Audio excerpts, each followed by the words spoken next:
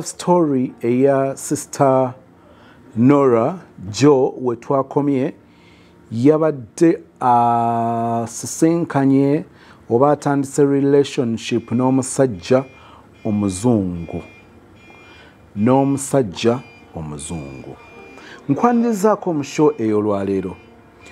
Love story eno one ekwata ku sister Nora tali mu Uganda naye nga yeesanga mu situation oba mu mbeera ey'okuba nti yazaala omwana omuzungu n'amuzaala mu musajja omuzungu ng'alina omusajja omulala gw'ayagala nga beeraba nga basisinkana, oli n'atamanya nti ono afunye olubuto, n'atamanya nti ono azadde, n'okutuuka olwaleero takimanyi nti gw'ayagala yazaala n'okuzaala omwana waali. Love story eno kyenjagadde okujjayo nga tugenda mu kitundu ekisembayo. Tolowoozanga nti ebintu buli kintu kiringa bw'olowooza. Tolowoozanga nti buli kintu kiringa bw'okiraba. Ebiseera ebisinga abantu batubikkulira ebyo bye baagala tulabe. Bye bataagala obalabeko tebajja kubikkula. Tekitegeeza nti tebali biraba. Ekyokubiraba olumu tekiba mu kontro yaabwe, naye njala kutegeeza nti osobola okubeera n'omukazi ne bukyenkya ne kabikkuka n'ogamba nti OMG ono ye mukazi gwe nasiima. Obeera n'omusajja ne mutambula emyaka 3 ne mukola zi silver jubilee myaka 25. Ku myaka 3 omusajja n'obaako ky'omuzuulako n'ogamba wait a minute, ekintu kino omuntu ono yakinkweka atya? Era kambabuulire, Katonda mu mulembe guno yatusaasira nnyo ne tutawangaala nga ba Ibulayimu, nga ba Musa, nga ba Yobu. Olw'okwongera okwonooneka kw'ensi, ensi okutabanguka, ensi okubijja, Katonda yatusaasira ne tutawangaala nga bali. Njagala okuba akafaananyi ku myaka gye baawangaala mu Bayibuli. Mulimu abaawangaala emyaka 800 years ng'omuntu akyali ku nsi amoga ati myaka 7 myaka 600. Njagala okuba akafaananyi ng'otambudde n'omuntu mu bulamu bwammwe obw'omukwano oba obw'obufumbo emyaka 7 anti kati ali mu 8, yakuwasa ku myaka 10, kati ali mu 8, wayise emyaka 7 n'okizuula nti bwe yakuwasa alina ekintu kyeyakulimba era n'omugamba nti owange Ibulayimu, Yobu, ntunula mu maaso, onkwesa ekintu kino okumala emyaka 7. Twalitinganye nnyo, obubi bwali badde bungi nnyo, omuntu n'akulumya n'osigala ng'okyamulaba emyaka 600 ne mwewalana n'omwezi, mwewala n'omwaka, newe mutuuka okuwala n'emyaka 3. Oli azaala n'agamba omusajja amakaago mugalaba, twafuna embiranye emyaka kakati giri 42 egiyiseewo, saagala makaago. N'olwekyo mulina okimanya nti baana bange, mulabe wange aba mulabe wammwe, mulabe wammwe aba mulabe wange. Katonda atusaasira n'alaba ebintu nga bwe bigenda okuba n'asaasira. Kyova olaba abawangaala ennyo tuba mu 100, tetulina ba 150. Bw'atyo Katonda bw'atulowooleza ng'ategeera ebintu okusinga bwe tubitegeera, ng'atwagala, ng'atulumirirwa n'okusinga bwe twerumirirwa. Ekyo njagadde nkitandise. Jo twabadde ne network issue, twabadde tu streamingira mu kifo ekirala. Internet ye Uganda wabawo n'ebifo by'ogenda mu ekifo omuntu wabadde okisuubira okuba nga kyekiina internet esinga okubeera stable, but internet is internet, leave alone the hotel or the place. Internet is internet. Naye nga tugenda kustabilizinga ekyo tuli mugezaako okulaba nga tukola ekisinga okuba ekirungi. Ku streaminga tuzudde nti bangi bandyagadde okuba nga tu streaminga immediately live in real time. ekyo tugenda kitwala mu maaso era tujja kulaba engeri gye kitereera waleme kubeerawo ezo issues. Naye abaasubiddwa ekitundu ekyokubiri n'ekitundu ekyokusatu olwoba twadde live weggwerako wayitawo kakabanga okuprocessinga biki show eyo okutuulayo ku channel.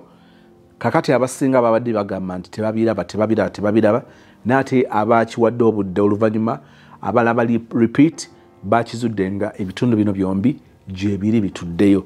Nabadde nataddeyo posting mbagamba ndaba abantu bagamba nti story ekoma kudakika bweziti naye okunoonyereza kwange kuzudde nti stories zino gyeziri. Nabadde nsazeewo if possible ekitundu ekyokubiri ekitundu ekyokusatu kumpi n'ekitundu ekyokuna byonna mbireete tubiteekewo naye final ekyazuuse. N'olwekyo bw'obanga oli wano ku kitundu ekyokuna njala kutegeeza nti ekitundu ekyokusatu gyekiri, ekitundu ekyokubiri gyekiri n'ekitundu ekisooka gyekiri. Osobola okuddayo n'olaba n'okwataganya story eno mu bujjuvu. Nga bwe nkutegeezeza nti twakomye nga sister afunye omuzungu. Wetulaga owetaaga okuwuliriza nnyo kubanga ayogera ku basajja abazungu ab'enjawulo nga wetaaga kukwata nnyo mannya, kukwata nnyo ebibaawula story osobola okugigatta obulungi. Nkwagaliza okuwuliriza okulungi era nenyongera okwebaza bannaffe aba SDA Primary School Nanziga, Mwami Bukenya Hannington, omulongo Kato tukutumiddeko, Julie Love, thank you so much for the love. Bannaffe aba Aisha Najemba Furniture Mart Ebanda opposite Nabisunsa Girls, abo batunda ntebe ez'omulembe ku bbeeyi yo mu quality eyeesigika. Njala kutegeeza nti ojja kubasanga bakuwa obuweereza obulungi ddala. Nze Sozmo era nnyongera okwanirizaako okubanga oli naffe mu show ey'olwaleero. Tugenda mu kitundu ekyokuna. So munnange netubeerawo bwe tutyo netutamuza obulamu bwe butyo. Kakati ate mu biseera ebyo kale nange nenfuna omuzungu eyankwana. Omuzungu oyo yali musomesa. Muzungu oyo musomesa nankwana 2018 yankwana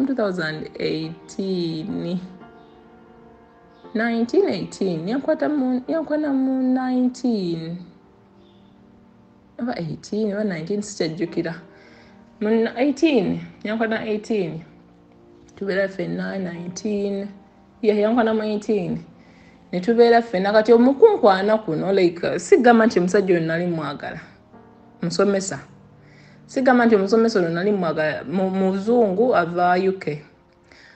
Kati omusajja ono saamwagala. In fact ne guno gwaka simwagala nga sifunanga. All these years I don't have any feelings for this man only because that we yankwanira I didn't like his appearance kubanga bebana bagenda mu jibu ne basitula obunyama ajina akanyama kati.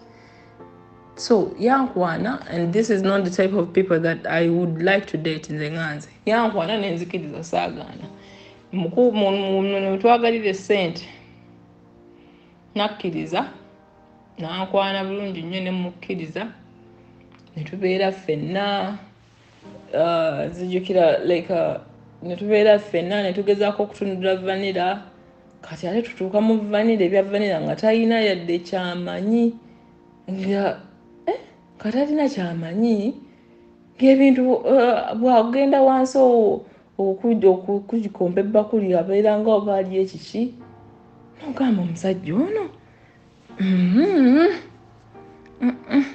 kale abeerewo lwannaakola ntya nti namukkiriza naye nga si yeyandisaanidde okubeerawo. Kale ate n'ekirala yali ampa ssente. Manyina abaana abawala nanti tubadde nnyo ate ku ssente. Munnange nga mpa ssente vanilla si mukuumuufu ne vanilla we yennyini kwegamba ne bagenda mu jimu ne bakola obunyama ne beerabira vanilla. Munnange wange omusajja oyo ng'abeerawo yankwana mu 2018. Kakati mpeerezeza abasajja bali permanent babiri, Mr. Ambassador n'omusomesa. Kakati omusomesa ono muntu ali very very free nti ye muntu akuleka n'okola ky'oyagala as long as you're okay and you feel okay with it. Kitegeera. So I got a house nga yagisasula rent.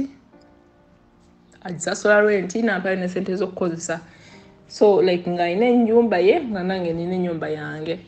Ne tubeera waawo ne tutambuza obulamu bwe tutyo Mr. Ambassador nga naye waali nga ate n'akamalimu k'omutwe nkyakakola. Fast forward 2020 sina binnerabidde. Okay, fast forward 18-19 tumubaddemu temwali munyo kyamaanyi kyatuukamu. Sina munyo basajja be nafuniramu naye like akalimu ko nali nkyakakola kuba saddayo kukola bintu bye bya mu kiyumba saabiddamu. Nalinga nkiringa waka nga accepting abantu ojja ddi okundaba saawa mmeka kati nga ntekinga just order z'abasajja ebyekiyumba nga sibizeemu. Munnange nga 2020 kati kyenakola like the fact that nali nkyalina obudde bungi nnyo bubeere waka nakolayo ka course k'okusomesa oluzungu kubanga like abachina bangi baali tebamanyi luzungu abawalabu baani kati ng'ofunamu abantu abali foreigner nga tebamanyi luzungu nga bagala just muntu gwe bakola naye conversational English bwe bityo kale bintu bya luzungu kutandika kusomesa baana baabwe biki kakati laba omusomesa ono bwe yalaba post. This is 2020 COVID yawo ng'anaaterako 2020 awo nga yakatandika January biki n'alaba post ey'omusajja Mfaransa anoonya muntu amusomesa luzungu. Kati omusomesa ono yennyini boyfriend wange omusomesa n'akwata post eyo n'agimpeereza n'angamba contacting omusajja ono anoonya muntu amusomesa luzungu okusobola okukikola ekyo. Nengenda nemucontacting omusajja nemugamba bwenti ne bwenti nsobola okukola bwenti ne bwenti n'angamba kale jangu ewaka. Nengenda ewaka nemusanga nga alinayo bwana bubiri kalenzi n'akawala n'angamba mbadde njagala otusomesa oluzungu nze n'abaana bange biki konze kale. Kakati ate nabasomesaayo like sessions zaalinga 3 naye nga mbakyajinga akasente kaali kangi naye mbakyajinga akasente almost naye mbakyajinga $50 buli hour kale nga bazimpa naye nga n'oluzungu lwengamba nti bwe mbasomesa bya kisiru era sinze professional teacher nti ndi professional teacher nsobola okusomesa omuntu nedda naye ne mbasomesa awo ne mbasomesa. Kakati ate omusajja n'atandika okunkwana ne mugamba sisobola kukwagala ng'olina famire ye eri mu nju awo abaana bonze abasomesa mbaira ntya nga nze musomesa ate nga nze nkola ki. Angamba abaana bagenda kugenda France ne maama waabwe biki maama waabwe yali yagenda actually. Kakati n'akwata abaana ne babasa ku nnyonyi ne baddayo France n'asigalawo yekka. Omusajja ono n'atandika okunkwana angamba olabika bulungi oli muwala mulungi kyokka biki njagala mbeereko naawe biki n'angamba kiki ky'oyagala ne mugamba nze njagala ssente. N'agamba nti ssente z'oyagala nti ne mugamba ate bw'oba ng'onkwanye sikyasobola kusomesa ssente ogenda bba tozimpa biki ate nga mbadde nfunamu $5 omwezi. N'angamba $5 z'oyagala nti nze mbadde nzifunamu omwezi biki n'angamba kale ngenda kuwanga $5 omwezi osobola okubeera girlfriend wange konze yes why not Mr. Engineer yali engineer. Mugamba why not Mr. Engineer n'angamba kale kakati bwe nafuna engineer ono yali tight marker nnyo. I was forced okuleka ebintu ebya side ebyokukola order z'abasajja like I was forced okubistoping naye era nga mbeeramu ne baclient bange abazungu ababazze okyaliwo nti wendija nku hotel bwentyo nga mbabeeramu.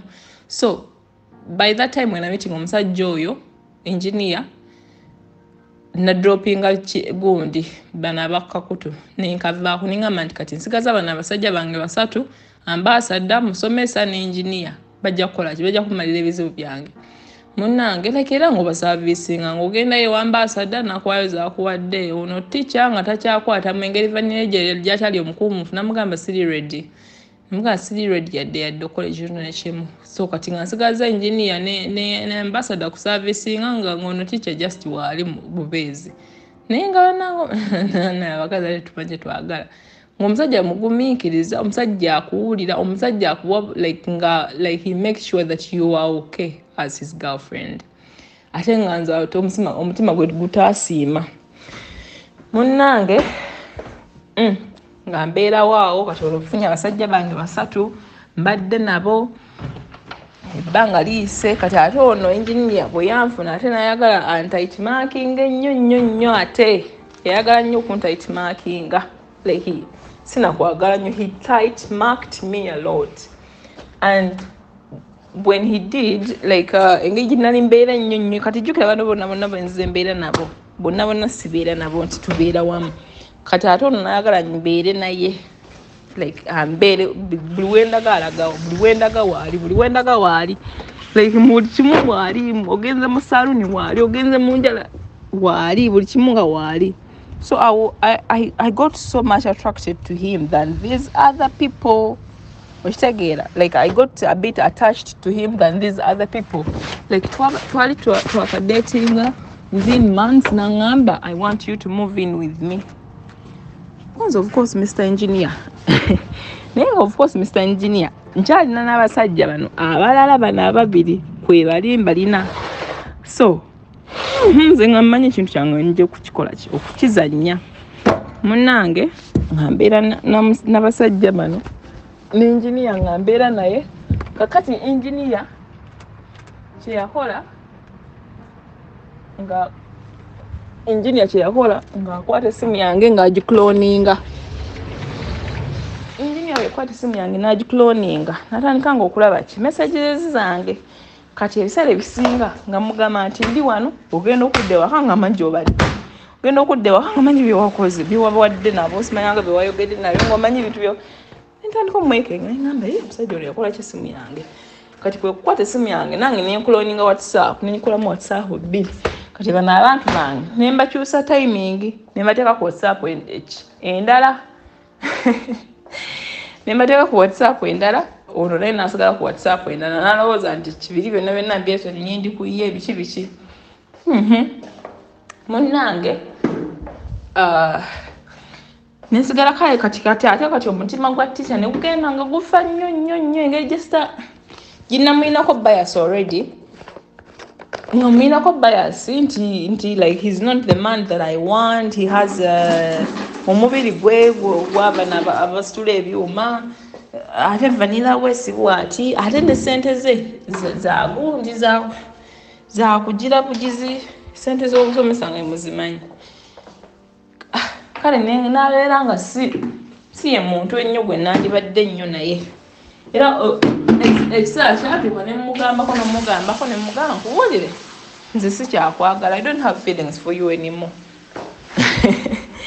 nemugamba I don't have feelings for you anymore musajja we kyeyagamba okimanyi yaŋŋamba me I have the feelings for you so let us fight and fight for this relationship. We have to fight for this relationship because me I still have feelings for you and I have to be with you. Once a Wogandient here, me I have feelings for you and I want to be with you, so let us fight for our relationship. Once a card, Wogand Mnange musomesa amaze okungamba mbu he wants to fight for our relationship era biki naye nga amazima sirina kyenkola na musajja oyo nga ngenda yeewuwe ne mufumbira ne tunongosa enju ne nkola biki nga mpa ssente na buli kimu like nga mbeera naye ng'embeera z'abaagalana naye nga like vanilla wange ndowooza tamanyi na kumanya waatunula kati kubanga gyonna emyaka siddangamu kubeera naye like I've only been with him 2 times sexually kati ate naye n'agenda nekisangibwa oba Katonda ate naye yannyamba atya nti nno bwe twagezaako ate okuddamu tukole intimate together vanilla we n'agaana okukola ku bino ebidagala bye yeekuba ebyo ebya jimu ebyo bye baagala okukuba ebyo ebyobunyama kubanga musituzi wa bunyama simanya musituzi wa byuma bagenda ne bakola ezo competition all over Europe UK wawawawa ne babikola ebyo era yawangulako n'engule yaabyo kati bakuba ebyo ebintu bibeekuba ebyo nebigenda ne bibalemesa okukola ki okufunctioninga ng'abasajja be playing with their hormones.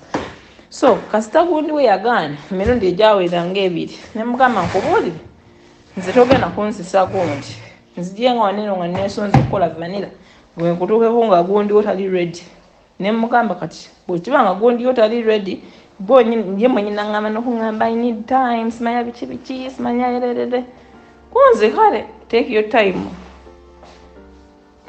munnange kati nga mbeera na musomesa ono na ambassador na engineer kati engineer ate ye yali muto teyali muto nti muto because he was 45 ate nga ono musomesa yali 35 oli ambassador nga ali 50 something kakati munnange engineer ate ye yajja ne force nene kubanga he was into my lifestyle like nga buli kimu like we're crazy we are going out, we are going this, we are flying out, we are flying in and wano, like, you know, that kind of lifestyle. Oh my God, it was so easy to fall in love with him.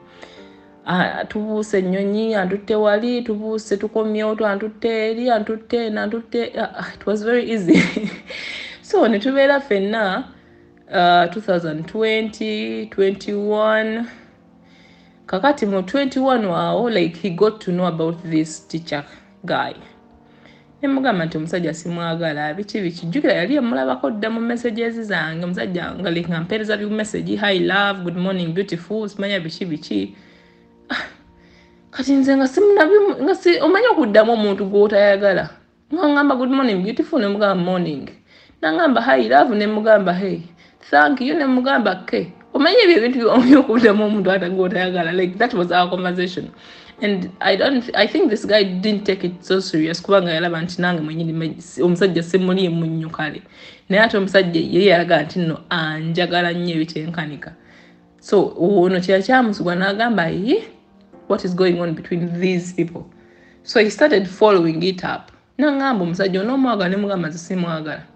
kakati kumba omusajja ono engineer yakwata ennamba y'omusomesa n'agijjamu kakati like era naddamu n'akuloninga essimu yange kati bwe yakuloninga essimu yange saabitegeera kati omusajja ono n'agenda ng'agoberera ebintu byange byenkola bwajja bwaŋŋamba kakati munnange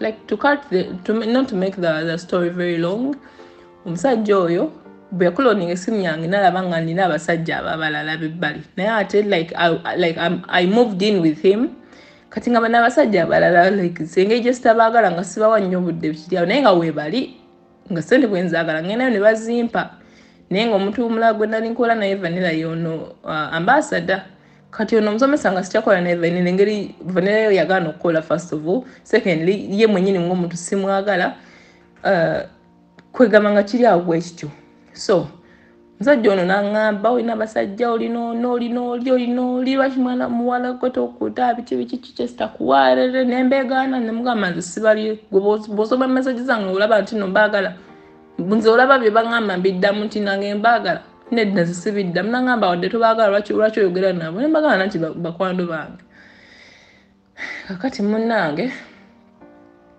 kakati ebiseera ebyo saddamu kufuna musajja mulala kati nembeera n'ono omu engineer nembeera naye ne tufuna ennyumba ne tubeera ffenna like ne tutambuza obulamu ffenna mwaka gumu myaka ebiri kakati mu mwaka ogwokubiri kuba twasisinkana 2020 2021 2022 nenfuna olubuto yajja nga ŋŋamba njagala onzaalire kyovola bolina abasajja abalala kyovola tonzaalira biki kati ate n'omusajja anyway nga mwagadde nga nze nga mwagadde kati okuva ku oli omusajja yamme kali akavubuka akanauganda akamenya omutima olwo kyejjemu nzijjemu njagala omuntu olwo kati njagadde ate ono omufalansa engineer munnange njagadde Mr. Engineer mfunye n'olubuto nzikiriza okubeera n'olubuto kati ate mu kubeera n'olubuto luno ddaba engeri gye lwali nti no ye mwana gwe nali ngenda okusooka okuzaala va ku bino ebyembuto najja nga nzijjamu kati ono omwana yantuula bakiyita kutuula mu ggumba like okubeera ne pelvic pain nga tosobola kuyimuka all throughout the pregnancy kakati munnange anenze eno mfunye olubuto omusajja mugambye ndi lubuto asanyuse tufune omwana afe agenda beera mulungi biki ngamba kale omusajja kasita ayagala omwana it is time for me to settle kakati myezi 3 ndi lubuto abasajja bange nkyagendayo kyekyo olaba nkugamba nti omukazi bw'aba nga tannakugamba kintu nga tayasiziramiza kamwake kugamba nti owange kino kyekigenda mu maaso omukazi asobola okukulemba emyaka n'emyaka ndi lubuto bya myezi nga 3 naye nga mbasajja bange nkyagendayo ne nvanulira nga kyatundulwa nga ngendayo nga ambasada ngambayo olubuto lwonga lukaluba mabere bonga gagezi like normally nzo omuntu atalina lubuto like nga ndi flat nga nze atalina amabere nga ndi flat nga ndi flat misaso zinja kuweerezako obufaananyi olabe nga ndi flat nga sirina mabere sirina lubuto kakati ngira omuntu abadde amanyi kubanga omusajja ono ambasada yankwana mu 2017 kakati tuli mu 2022 of course omuntu oba omumanyi munange ngamba amabere go nga kagezze olubuto lukaluba kiki mugamba nti ndi mu nsonga za kikyala ensonga zino ez'ekikyala zimpisa bubi naawe ozimanyi koye kale olubuto lukalubye ne luntiisa lukuluma ne mugamba era mbadde namu nga lunumaalumamukko naye kati ndowooza ngenda mu nsonga koye kale bambi bebi ng'olabye biki naye abasajja abazungu munnange myezi 3 myezi 4 naye kati mwezi 3 myezi 4 myezi 5 contract yono omufalansa ko yali akolera wano contract ye negenda eggwako contract ye mu kuggwako yali eggwako mu October ne bamusaba ayongezeeyo contract n'agaana kakati nga tulina plan nti nno tugenda ku movinga France oba Georgia kuba baali bamuwadde options 2 either France oba Georgia nangamba France naye bakuba taxes mungi tusobola okumuvinga Georgia biki natandikirawo okusibula neŋŋamba abantu bonna nze ngenda ffe tugenda ebintu byonna ne tubitunda ebiramu ne tubiweereza Uganda biki munnange kumbe plan ki simanyi oba anyway plan simanyi munnange obutono tambuza lwa myezi kati 6 mu mwezi ogwo ogw'omukaaga era abasajja bali nkyagenda nembalaba ng'oluto oluzimbye luti nga ntumbidde nti naye nga nkyagenda mu basajja nembalaba ne bambuuza lwaki amabere gasimye ne baga kibada ekyo nekivaamu kakati ono omulala omusomesa engeri gyatankwatako tetutundira vanira ngamba ugezze nemugamba newa mirembe simaya biki munnange mu myezi 6 kati twali tusengula bintu kubanga twali tumanyi tugenda kumuvinga kati enjuyi nze nali na keeping enjuyi yange naye nga namuvinga ino omusajja oli so bwe twagala nti tugenda kumuvinga ebintu ne tubisengula tubijje mu njuye tubize mu nju yange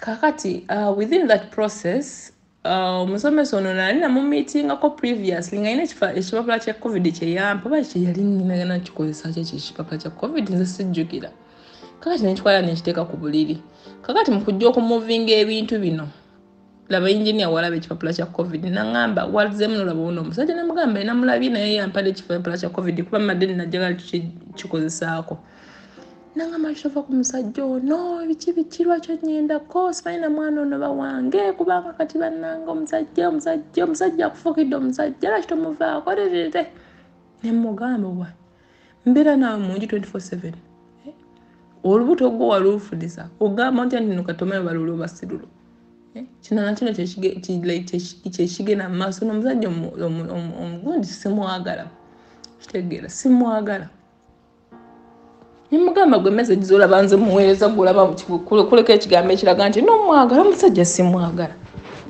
nangamba bwate mwagala akyoyogera naye nimugamba njogera naye kubanga nfunira emirimu anfunira emirimu ate ne maama we mukwano gwange bambi omusajja yali yaintroducinga buli wamu bazadde be famire ye buli omu nga amanyi amba noolabiri munange kakati nga so olunaku luno sirirwerabira yali 27 nedda kakati ebyo byonna byonna byekipapula ekyo byatuukawo nga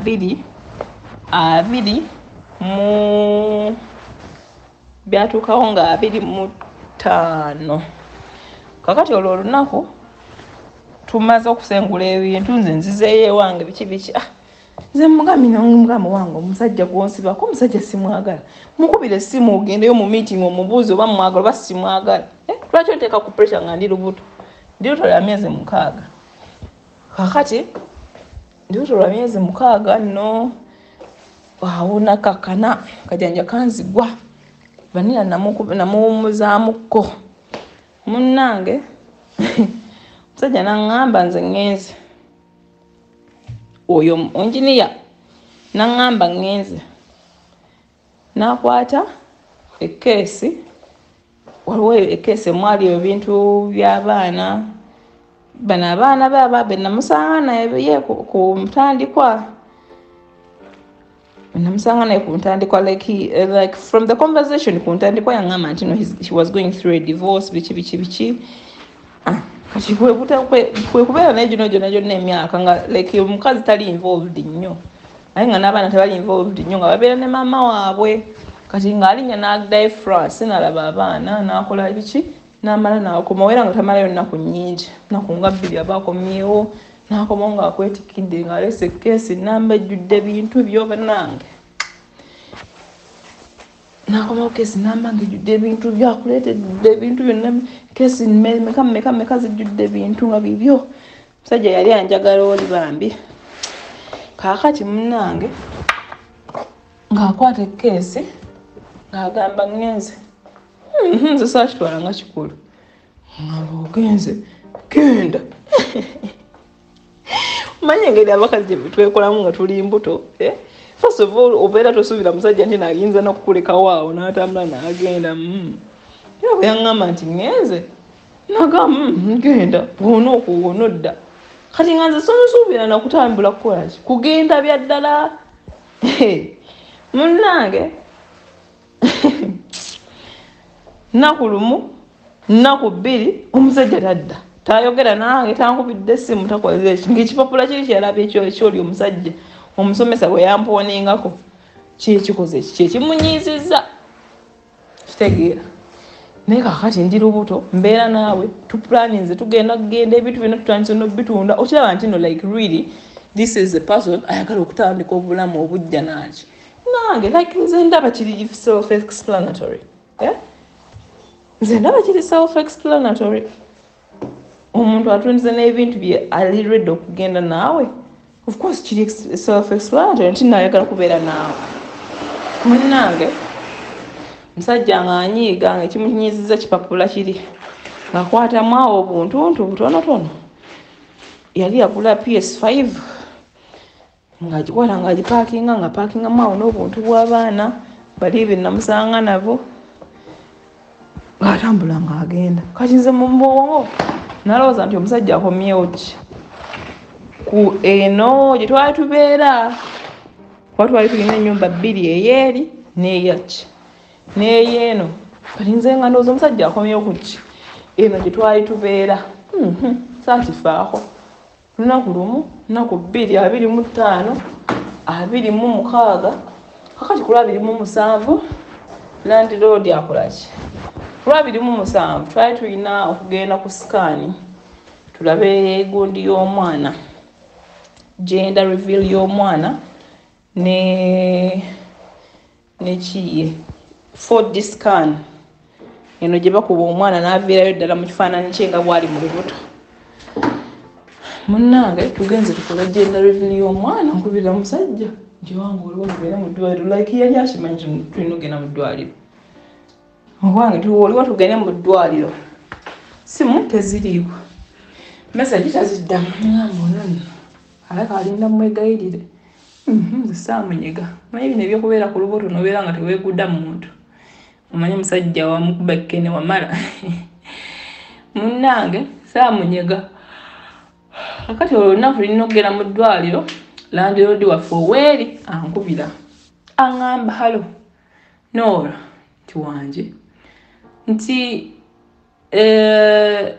we mwasenguse yaŋŋamba ki nanda yaŋŋamba nti Noora okyalina ebisumuluzo by'ennyumba gye mwasenguseemu konze mbirina ate yaŋa like okusenguka kunene tetwatwala tetusenguse nti no enju tugiviiriddemu ddala nedda twajjamu bujja bintu byange bye nali njagala okutunda n'embizzi eno kakati onambuuza nti munju gye mwasenguseemu gy'oli mbadde njagala waliwo omupangisa agenda okujja agirambule nemugamba asiriiyo naye kammala okukubira ku yinginiya ndabe baki waali naŋŋamba kale nzajja nemukwera amasimu nga takwata neŋŋamba kyo kikyo kanneegendereyo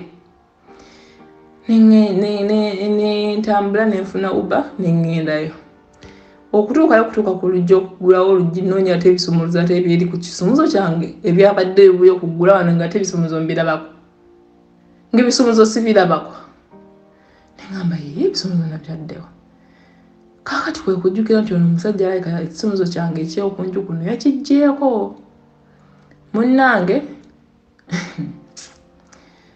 ekisumuluzo ng'omusajja yakutte ebintu nebyabadde bisigaddemu byonna n'akubira moving company ne basengula enju n'esigala nga nkalu kakati nabyo mbimanya nti aleka nneme kubuuka mboozi ndi awo neebuuza ekisumuluzo kiriwa nkonkonye manyi nti no bano abeewono balinako ekisumuluzo oba we yakirese saaba muntu eyanzigulira nga nkola ki ku lubuto lwange lwa myezi 6 nalinnya kageeti nga bw'onalaba nti waliwo kageeti akatono ne geeti ennene nalinnya waggulu n'empalampa waggulu ku geeti nembuka ekikomera nengwa munda muli kubanga kwaliko akageeti akakutwala eri munda mu gardens nembuka nengwa mu kageeti eri munda mu kikomera munda bwe nagwa mu kikomera twali tusula waggulu ku floor ya waggulu nga floor eriwo emu naye nga kati nga wano ng'ogwa mu kikomera munda wano wansi waliwo balcony kuliko entebe zino ez'omu gardens nga bwe zibeera biki nenkwata entebe za gardens nenzigatta nenzipangapanga nezikola eddaala nembuuka nenkwata ku miggo waggulu nga bw'ono olaba ka balcony nti bakazimbe wali bataddewo ne bakayita kaki like singerabidde kali bataddewo emiggo waggulu bataddeko ogundi waggulu bataddeko n'essubi like kali nga kabalcony bwe kati kali bakakolawo mu gardens nembuuka nengwa waggulu nenninya waggulu ku ruufu nempitamu nenzigula eddinisa nenningira mu nju mwe twali tubeera munda okuyingira mu nju mwe twali tubeera Mr. Sozi nga temulimu wadde ekintu neki ng'omusajja yakoze ennaku 2 ze yaŋŋambirako nti nze ŋŋenze yakwata ebintu n'ebyali bisigaddemu n'afuna moving company naguno gwakazi simanyi bintu ebyo gye yabissa n'abimuvinga ndowooza babimuvinga ne babitwala France kuba yabimuvinga ebintu ne babitwala after 2 days okuyingira mu nju ng'enju nkalu naye ng'ekintu ekiri mu nju muli byebintu bye nawanga omusajja ono nga tukyeyagala ebikopo ebyalingako amannya gaffe n'ebifaananyi byaffe bino simanyanga bino biki simanya kino biki nga bibiriwo nga yajjamu yasootingamu yonna yonna kasasiro wange namuwange n'amuteeka wali mu kaveera akabulaaka akakasasiro nga yabiresa n'atambula n'agenda najjamu na buli kimu n'atambula n'agenda n'atanyigako wadde andese ndi lubuto lwa myezi 6 ono omusajja gwenjogerako si Uganda si muddugavu nti Nigeria muki omusajja mu Faransa muzungu n'atambula n'agenda n'andeka nga nina olubuto lwa myezi 6 kaakati kubisaamu akafaananyi ako okuyingira nayisa mu ddinisa kino ekikanga bwe kyenguddeko nti omusajja yatambudde n'agenda n'andeka. It was a very, very big shock for me. It was extremely a big shock for me. I couldn't even cry. I couldn't cry actually. I couldn't cry at all. I felt to cry like nayagala okukaaba, but I felt to cry. Amaziga nenemo okukaaba. Nenkwata essimu immediately, like the only person that I thought of telling was my sister, my big sister. Wetwali wetwa pambananga nensi nga tannaba kudda Uganda. I called her because me, I had never told anyone that I was pregnant, not even my family. So when I called her, like, I'm pregnant, but this and this and this is happening to me, and the man has left. No one could believe, because this is the man that we used to post. We are here, we are there, to travel in the Tugenze. Like, I was living the best life with this man. So, Nimugamba, I told her the whole story. I told it to her. Nimugamba, but please don't tell anybody. Don't tell anyone from the family. Sagala mama alawulire nti ndi lubuto n'omusajja tamumanyi kati ate omusajja ndeseewo kati ate biki. Like, I was very much afraid of my mom's words. Kitegeera. So that happened. Omusajja natambula n'agenda. Kakati olwo nno, now I'm starting to panic. Nimuweereza message kuba message eri aziraba. Nimugamba wadolooza nti sijja kitegeera nti otandidde n'ondekawo. Nemweereza ekifaananyi kyenjo nga nkalu. Nampeesa message nangamba, I'm sorry, I had to leave. Nangamba, I had to leave. Nze mbadde nina okwejja mwoyo katembawo. Oyina abasajja bangi. Kati nze mbadde nina okukola ku decision gwe obadde tosobola kukola kuleka basajja bo, nze ninvaawo instead. I had to leave. Nompulirira amaziga. Kakati nomendani kukaaba nemugamba nange mbadde njagala gwe olaba mbadde tutunda bintu tugende ffenna kati biki. How can you leave me nga nina lubuto lw'omwana waffe asooka, nze ngenda kukola ntya n'omwana biki. Ondeseewo nze ngenda kukola ntya n'omba nange nakaaba kati nno ndi lubuto lwa myezi 6 alone. Kubanga my sister was not here anymore. Bano bonna bakwano bange, they are not here anymore. So I'm there alone, pregnant, without a father. Banange nakama maziga. Banange, I went into depression. Kanjagala okwetta n'olubuto, kanjagala okwetta n'omwana, kannema okulya, banange. I went into a very, very severe depression. I was pregnant. This man had left me. Tambudde agenze. Sigamba nti akolesa agenze oba mitiyana wali nti ogenda kulinnyawo taxi. Sigamba nti akolesa nti olina omujja nedda. Agenze France. I've never been to France. I don't know how to get to France. I don't know. Simanyi na wakutandikira munoonya. Simanyi. Naye ng'ebyo byonna bikola. Abasajja bange bano abalala nga bakyaliyo. Musomesa nga akyasasula bulungi nnyo rate nga gyali. Ambassador naye ng'era nkyagenda kwegya ebbuto lyange amazima abakazi twekazi. Nga nkyagenda omusajja oyo ne mmulaba.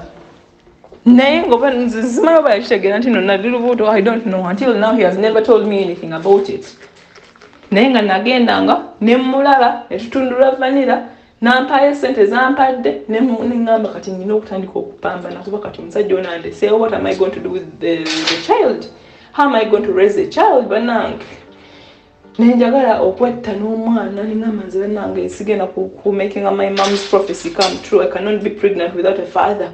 Sola kuzaala mwana nengenda ate nemusuulira mama. I cannot do that. Like I became very, very depressed. I didn't have anyone to talk to. I didn't have anybody to speak to about it. So like within that process, trying to get my sister back here to work because she just wanted to take a rest. Then that is what she wanted. So my sister not processing a visa here. Now I told my sister, please don't tell anyone I'm pregnant. Don't tell anybody, not even a soul. And I trusted my sister like with completely every fiber in me. She's my sister. She cannot betray me, you know. So munange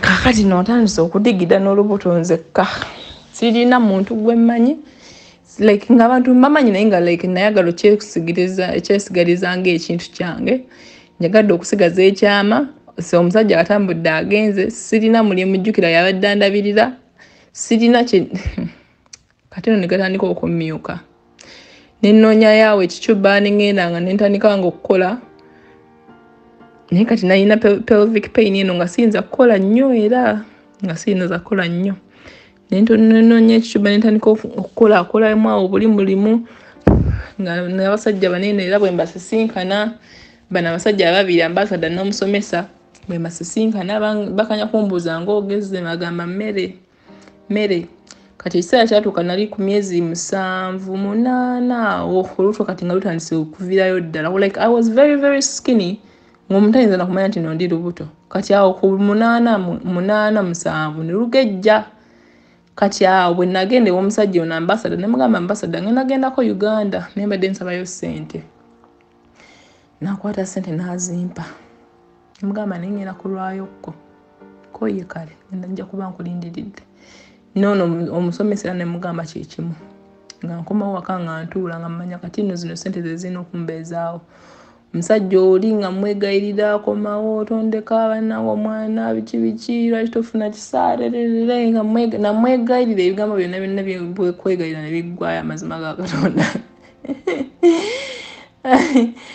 nangamba munnange nze wekatembawo mbadde mukooye era nakomyewo kati wano negayirira nange mukazi wange ansonyiwe era twaddinganye ne mukazi wange nensirira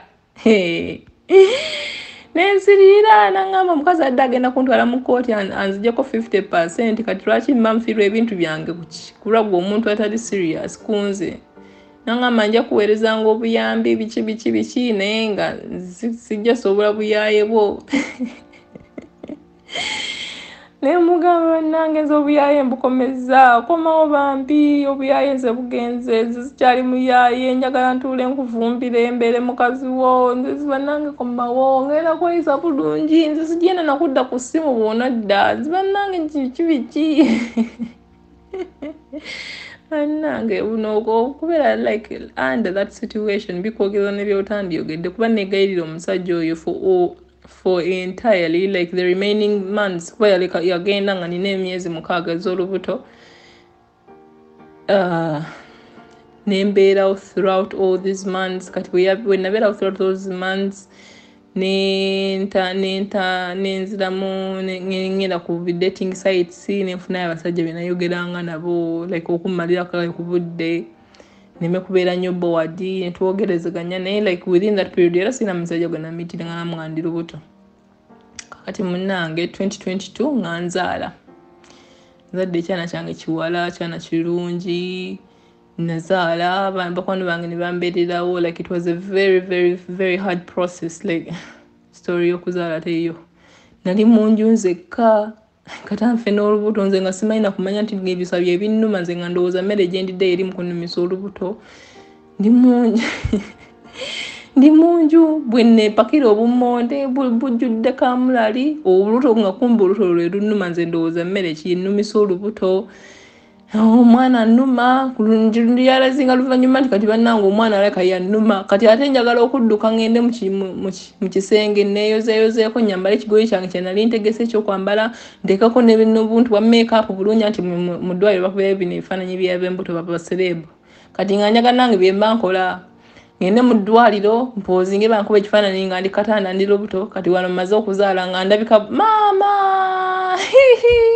olubuto terwanninda kwekolako olubuto lwannuma obudde bwa kiro sirina muntu gwe nnyinza kukubira nendyoka ntubira n'olubuto olubuto ne lunnuma nengenda nenteeka amazzi mu bathtub neŋŋamba ono omwana nja muzaala ate kati ate obusiro obulala bwe nali nfunye nti nno wali mukwano gwange bambi yali andabirira oyo omukyala kekiriba ekizo oyo omukyala sinza mwerabira obulamu bwange bwonna niwe tufunamu misunderstandings era mukonamu ne mugagwe wange omukyala oyo yandabirira olubuto lwonna n'anfunira emumbwa n'aleeta ebidagala nga n'azaaya ye yanyiga mukyala sirimwerabira obulamu bwange bwonna kubanga ye maama w'omwana wange omutuufu amazima munnange olunaku omukyala olwatambeerako lwe lunaku ate lwannuma kati ate omukyala oyo yali aŋŋambye nti nno bw'obanga amazzi tegannayiika togenda mu ddwaliro kuba bajja kukukwatirayo neŋŋamba kale taata w'omwana ono yali ampeereza ssente zino kati nga yaŋŋamba waliwo eddwaliro awo lye yaŋŋamba mba ŋŋendako nga nagaana njagala kuba njawulo eddwaliro lyali lya bbeeyi nnyo simanyanga aba French citizen nga gye bagenda simanyanga biki kati nga gye baba recommendinga okukola ki okugenda kati naye lyansindika kudye mba ŋŋendako nampeereza ssente z'omwana ez'okuzaala eddwaliro biki yampeereza miliyoni nga 10 so ningenda kati ate nze eddwaliro eddala gye nafuna nga tusasula $20 nagenda eddwaliro nga lya $20 neŋŋamba lwaki mmanza sula miliyoni 10 nga waliwo ly'emitwalo 2 nengenda mu ly'emitwalo 2 mwattu ssente nenzikozeesa nenkola ebyewaka biki kati ntuuka okuzaala obuto nelunemerera sirina abantu gwe nnyinza kukubira nti munnange kino na kino gyekiriwo omusajja yandekawo n'agenda sirina ono mukwano gwange ate abadde andiko naye bambi abadde yakavaawo agenze budde bwakiro ssaawa mmeka kati no nendyoka ntubira n'olubuto olubuto lwannuma nze nga simanyi nti kati lubuto lwennuma kati lwanyiikirira nnyo kwe kumanya nti bannange ndabika ndi mu kuzaala kenneeyiringula nenvira eno nenzira eri baneiba okujja okuba oluggi nti baluggule oluggi ne lugaana amanye enzigi zeeno abantu bakoleza quality oluggi lwagaana abantu ne balukongokako nga sobola kuzimuka kweggulira luggi lwantu kujja kunnyamba nembeera mu nju nekuba enduulu nenkaaba neŋŋamba bannange musajja gwe inginiya wanfunisa olubuto nondekawo kati ondese nfe n'omwana wo musajja gwe wandifunisa olutunayogera ebintu neŋŋamba kanfenga embwa nzekka maama nange nze nganda ye maama wange nze ngenda kufa maama ngenda kufa nga nzaala ngamba maama ngenda kufa nga nzaala waŋŋamba sizaalanga nenguleetera abaana naye kati kanfe omwana wange naye mutamulabirire naye nga tewali n'omu amanyi nti nondina lubuta munnange leeta like omanye olubuto luno lugenda ne lukuluma ne lubala ne lusirika kati bwe lwasirika namasuka omulundi gumu nengera nenfuna essimu nenkubira gwe nakubiraawo naye nakubira gwe yakubira ngenda mu ddakiika entonotono nga bantuuseeko kati okuntuukako ate okutuuka wansi ku kizimbe ngaekizimbe kiggale balina kuyita mu geeti yaabo nno okujja okuntuukako kati nno nembeera mu nju ng'abantu gye bali ebweru naye nga tebasobola kunnyamba nengenda mu kinaabiro nenteeka amazzi mu bathtub I was determined okuzaalira omwana mu bathtub mwezi azise kakati nze ninze mazzi ndi awo mbu ninze mazzi simanye ensondu ayabika simanyanga biki munnanga watu amazzi gayabika okugenda kuti mu kinaabiro kwe kutandika ate okuthrowing up obummonde n'enkoko bwedda bye neepakira nendyoka throwing up manja throwing up kati ate nentandika okufuna dayole wakumukumu okufuna dayole ate omutwe gw'omwana siwumagajjira nfuna dayole yanze nandowooza nzikakkane okuwulira kuti ng'omwana omutwe nanti kapasukapasusi pya ogenda okulira nga like something is there. Omutwe gw'omwana mmwe gwajjira. Nendyoka nkuba omulanga ng'amaze kutte. Nze nfudde nze ngenda okufa nga nzaala. Ndiwe nzekka bwenti ndi nzekka. Naye nga mu nju nalimu n'embwa. I have my very big dog. This dog is like my lifesaver because I saw this dog yearning to help me. Embwa yali ebulako katono eyogere.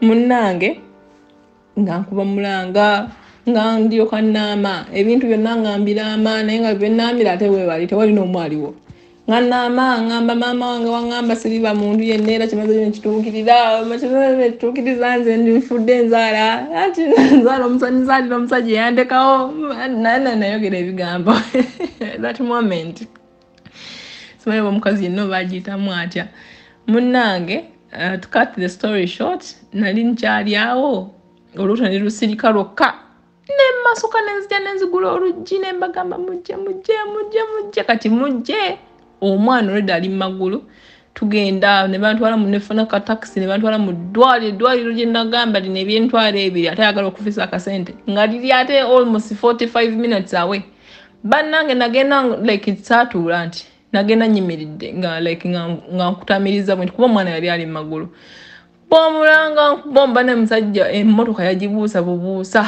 musajja emmotoka yagibuusa bubuusa negenda ngeebuuka twagenda okulaba nga tutuusa mu ddwaliro kati eddwaliro liri nga tetirina ate elevator ate tiri ku floor yakubiri nga buli omu agamba ono omwana agenda kulinnya atya amaddaala naye bagenda okumaliriza okuva mu mmotoka nze nga natuuse dda mu ddwaliro tebamanyina bakumanya maddaala nti ayo nagalinnya kubanga empulira gye nali mpulira at that moment bannange nentuuka mu ddwaliro ne mbagamba omwana nze omwana numa nentuuka nenninnya katanda kakati ntuuka mu ddwaliro kati ate omusawo ajja anteekayo olugalo bino bye bagamba mu kkuba olugalo musajja yankuba olugalo n'olugalo bwe luti nga ziringa inchi 2 bwe ziti olugalo ng'oyinza okugamba lubayi lwa gundi zino gundi zakyo ekitutumula ng'oyinza okugamba omusajja bakutte kyetumula 2 ne bazikuteekamu omusajja ate naye teyansobera busobezi omusajja nkuba olugalo nga linganga nteekayo oba kiki nga ninga ate azaala buzaazi mwana ne mbagamba oyo omusajja tagenda kuddamu kunkuba lugalo ne baŋŋamba oyo omusajja naalina okuba olugalo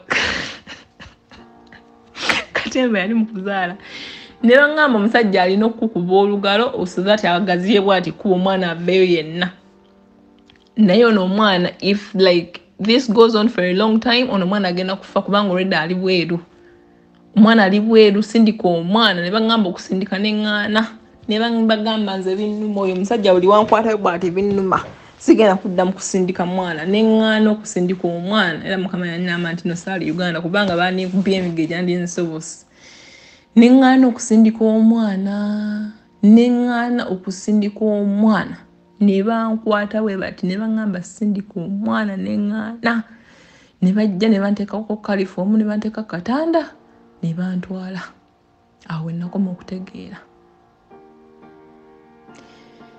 ngenda okudda engulu nga bagamba azadde nanga ozadde oh say thank God you have your baby's right here can you just kiss the baby please nenziramu ne blacking out nenziramu ne nkomawo nga kana bakanneebasizzaako nenziramu ne blacking out ne batumye bano bakwano bange baali bandesa mu ddwaliro ne bagamba lente obugwe bw'omwana obwe ne babuleeta nali nategeka omusajja yali ampa sente zo yali azimba naye ng'okudda ewange gikiyagaana naye nali neetegeka nga nagula ebintu byange bulungi nga nabiseetinga bulungi nagula akatanda k'omwana nagula buli kimu nga nagula pampers ebigundi 20 nga nagula ebintu bya winter nali nagula ebintu byange nga birungi ate nga bingi ngula amata nengula amabotro nengula blend ezinakuba juice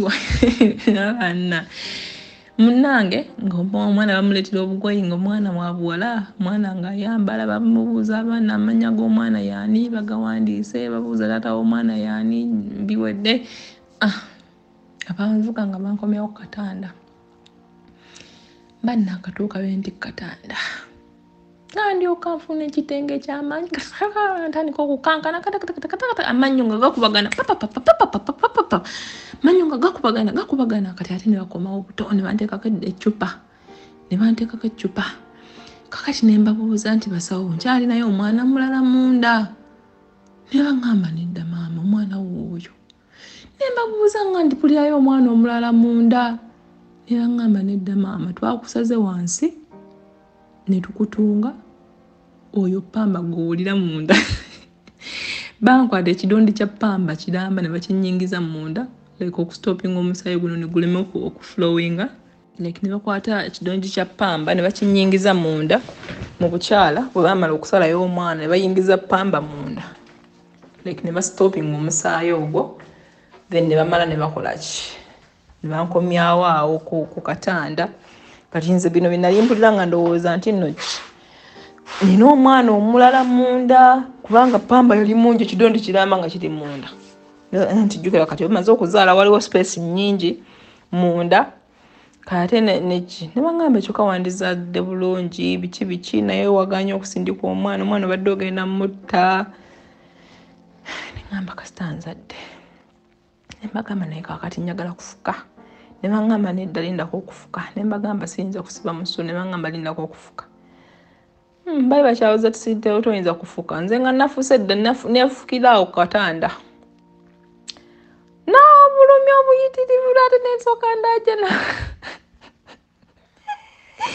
kati omusawo najja ebipamba kubanga like nafuka ndowooza ne pamba yoba naatoberamu nze simanyi kumanya gundi ki eri awo bagiyita ki simanyi gundi ki eri awo psychology kyali awo awo mu ebintu ebyo naye nga anyway ekyo kyatuukawo nenzaala bulungi ne tuvaayo mu ddwaliro ne tutula bakwano bange ne batwala omwana ne bamugema biki ne mmala ne tudda ewaka ne tubeerawo ewaka kati ono mukwano gwange bambi abaddandabira ne bamugubira essimu nti munno yazadde wamuleseewo n'azaala biki n'akaaba n'agamba omwana w'abandi abakunfiirako awo bannange omwana w'abandi biki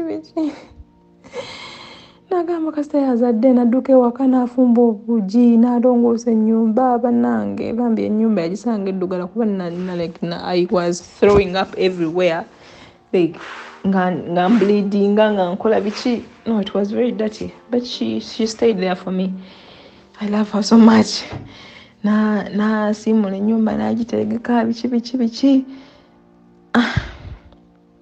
ne tumala ne tutuuka ewaka ne neebaka ninkuba omwana ekifaanani nenkiweereza mu group ya family ne mbagamba bannange tuzadde omwana ne baŋŋamba oyo ng'ozaala biki ggwe omwana si wuwo ne bagamba omwana wange bulijjo ndi lubuto ne bagamba bulijjo oli buto n'otayogera mwana gwe gwoba kufa mwana gwe lwaki muzibira ebyama ebinene nnyo ebiti kati oba kufa ng'ono olubuto kati ne bagamba kasita nazadde kyawedde sifuddemu wendi wano nze ono omwana wuuyo tumuzadde mannya ge gano ne gano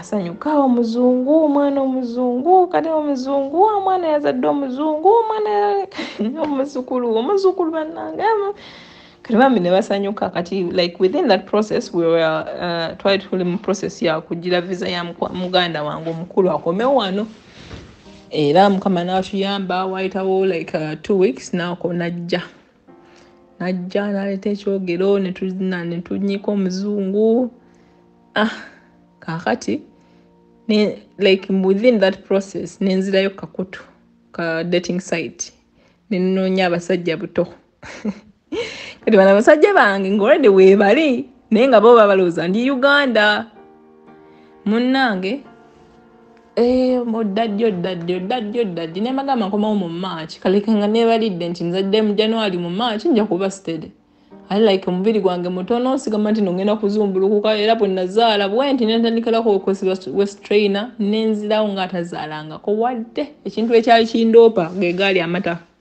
omwana okuyonka nga amabeere gagejja nnyo ate like nga nina amabeere mangi nnyo kati nga amabeere gokagoka ge gayinza okundoopa naye bino byonna ebirala within 1 week oluto lwange lwali luzzeewo nga luli flat kuba nakozesa West Trainer immediately munnange like mu mwezi gwa Febu nga 15 kale nenfuna omusajja eggaali empya namujja ku dating site nenfuna eggaali empya gye nafunanga nayo engineer mu Italy nenfuna omusajja omupya kati awo nina ambassador nina engineer n'omusomesa akyaliwo munnange kati nga engineer ono mugamba buli kimu nga mugamba na musajja yandekawo ndi lubuto kino na kino naye nina n'omwana wakati wa mwezi gumu biki bw'obanga onzikiriza like netutandika relationship. That is how my life is going right now. Nangamba kale ate kirinako obuzibu nangamba kati omusajja oli yakuzaalamu yali kukinamugamba nange simuwulizanga taddanga nakulaba mwana we biki koye kale then that is my baby. Mu Italy n'atwala omwana n'amufuula mwana we nintandika ku dating mu Italy. Kiseera kyatuuka ono omusajja nga ambassador contract ye ey'okukolera wano neggwako ng'alina okuddayo ewaabwe nengenda nemusiibula naye like ebiseera ebyo era of course nali ngendangayo nemulaba kati olwo ntandise okugendayo atandise like ambuuza amabeere nga gagejja lwaki gavaamu amata nemugamba anti mukwano gwange yazaala kati muyonseza ku mwana we kati omwana we bw'abanga nnyonka amabeere gange gajjamu amata kati engeri amabeere gange gye gagali amatono namugamba nga engeri oli gye bw'ayonsa amabeere ge gagejje nayagala nange gange gagejje nange netandika okuyonsa. A very stupid explanation. Nze simanyi bayagigula batayagigula yamanyi zikinamugamba munnange kiseera kyatuuka nga he has to go back to his country kubanga contract yali eweddeko nengendayo nemusiibula nampayo $50,000 nangamba zino zikubeeremu olaba oti ne bwoti ngenda kubeera nga nkuweereza like he has my bank account era naguno gwakakyampereza sente because he takes care of me yaloza like I'm his girlfriend even though taliyo ninga ani akubeerako si mba ndi mulema munnange kati oyo omu n'avaawo newasigalawo omusomesa like first of all like we're not so intimate nagenda kulaba my body era na like snapping back nenziramu nendekerawo n'okuyonsa nga mumwaka mulamba teyakukwatako wadde okubanga akolaki nga ngenda yewe netwogera biki like there is tewaliwo vanilla all these years like twepicha y'emirundi ng'esatu ekinene nnyo netukivaako ekyo ekyokwepicha netusigala just nti tuli mu relationship yasasula ennyumba yakola buli kimu ekyewaka like ennyumba eyewange gyembeera neyewowe kubanga like we have 2 different houses but ye amanyi nti ndi mugundi naye kitegeera ye amanyi nti ndi mu relationship naye nze omuntu nze nabeera mu relationship ya myaka 2 nenzaliramu nenfuna n'olubuto nenzaala omwana ogwo mwaka gwa 3 omwana akuze right now muwala wange alina emyezi 19 ejje emyaka emirala almost 2 ng'omusajja ono takimanyanga nti nze nafuna n'olubuto nenzaala n'omwana nti omwana akuze n'okukula okutuuka ku ekyo ate nga nkyamudatinga ne guno gwaka okitegeera. So like when a woman decides to keep secrets she's going to keep them until she says hey this is my secret okitegeera. So netubeerawo nentambula n'ono kati nenzigaza n'omusomesa n'omu Italy like at this moment like mu Italy he andabirira bulungi nnyo he gives me everything like ampa buli kimu ateeka sente z'omwana wange ku account kubala yagamba muno mwana waffe tulina omutegekera kati ateeka sente z'omwana ku account buli mwezi za kusoma university ye bwe yagamba kati aziteekayo za kusoma university ne wano n'amuweerera kuba kati omwana agenda ku ssomero ate nange nansasulira kati ye alooza nti ansasulira ennyumba n'ate ennyumba omusomesa yagisasula nampeeza okusasula ennyumba nampeeza emmotoka kuba kati neevuga kuba like when nafuna omwana I had to get a car nansasulira ennyumba nansasula emmotoka like nampa pocket change every week mpayo $50,000 weekly like kale nolaba nti omuntu akolaki ne staff nannyo nakuyaayaana nnyo okwo kwe nali nnina luli eri nti neetaga sente kuba amapoloti nagagula ennyumba tuzimbyeko ebintu twekoleddeyo ebintu ntunze nganze kitegedde kati byentandise okukola kati mbikola mbizza mu mannya ga mwana kubanga munnange era kati taata we waali era n'obuyambi abuweereza naye kati bw'abanga gyetambula n'agenda naddira mukazi we mbasinza mubalirako kintu kyonna munnange kakati recently taata w'omwana ono yamala n'akomawo mu bulamu bwange naŋŋamba nze nkwagala nze era sisula nti nyinza okwagala omuntu omulala yenna yalinga gwe nga bwe nali nkwagala biki era njagala tubeere ffenna bw'oba osobola okukkiriza ne twefumbirwa ne mugamba saagala naŋŋamba ate lwaki njagala twefumbirwe tusitalinga obulamu obupya n'omwana waffe ne mugamba saagala bwe wotuukira okukuloninga n'essimu yange n'onninyirira kagere maama eryebbo banna baki saagala namugamba saagala naŋŋamba nti oba toyagala sigenda kuyambako ku bintu bya mwana kufuna paasipooti konze kale kyonna kyosalawo kakati that moment nali sikyefiirako kati like waliwo something that happened waliwo twatwagala kugenda France ku birthday yange netusaba visa ne bagitumma neŋŋamba naye banna ono omwana gwe nnina mu Faransa ono omwana yalina okuntambuza ono omusajja lwaki takwata omwana wange namuwa paasipooti munnange kati nga nina mukwano gwange oli eyankwana n'ava Black American yava e Bulaaya n'ajja wano eno n'andaba n'addayo netukikansolinga ne mugamba nti ndo kijja kusoboka nsigala mukwano gwange ne munyogerako naye naŋŋamba oyo musajja amuteeka mu kkooti sajja kakati kyenakola yanna abakazi kyenamanya nti omuntu gwe ninako connections ye ambassador kati neŋŋamba ambassador ne mugamba ambassador nina mukwano gwange yazaala omwana mu omusajja n'amulekera omwana naye tayagala kukola kimuyamba olinayo balooya e France bw'omanyi abali prominent naŋŋamba of course I have friends in France, let me make some calls and I see if I can get you some contacts tusobole okuyamba mukwano gwo konze kale making calls and then they got me a lawyer namfunira a lawyer naŋŋamba okay this one will help mugambe nti you got the recommendation from so and so namfunira lawyer omufalansa nemunyonyola like situation how it was because I mean a lawyer and a client it is confidential, he cannot tell it to the ambassador until nonze actually nze gwakolako.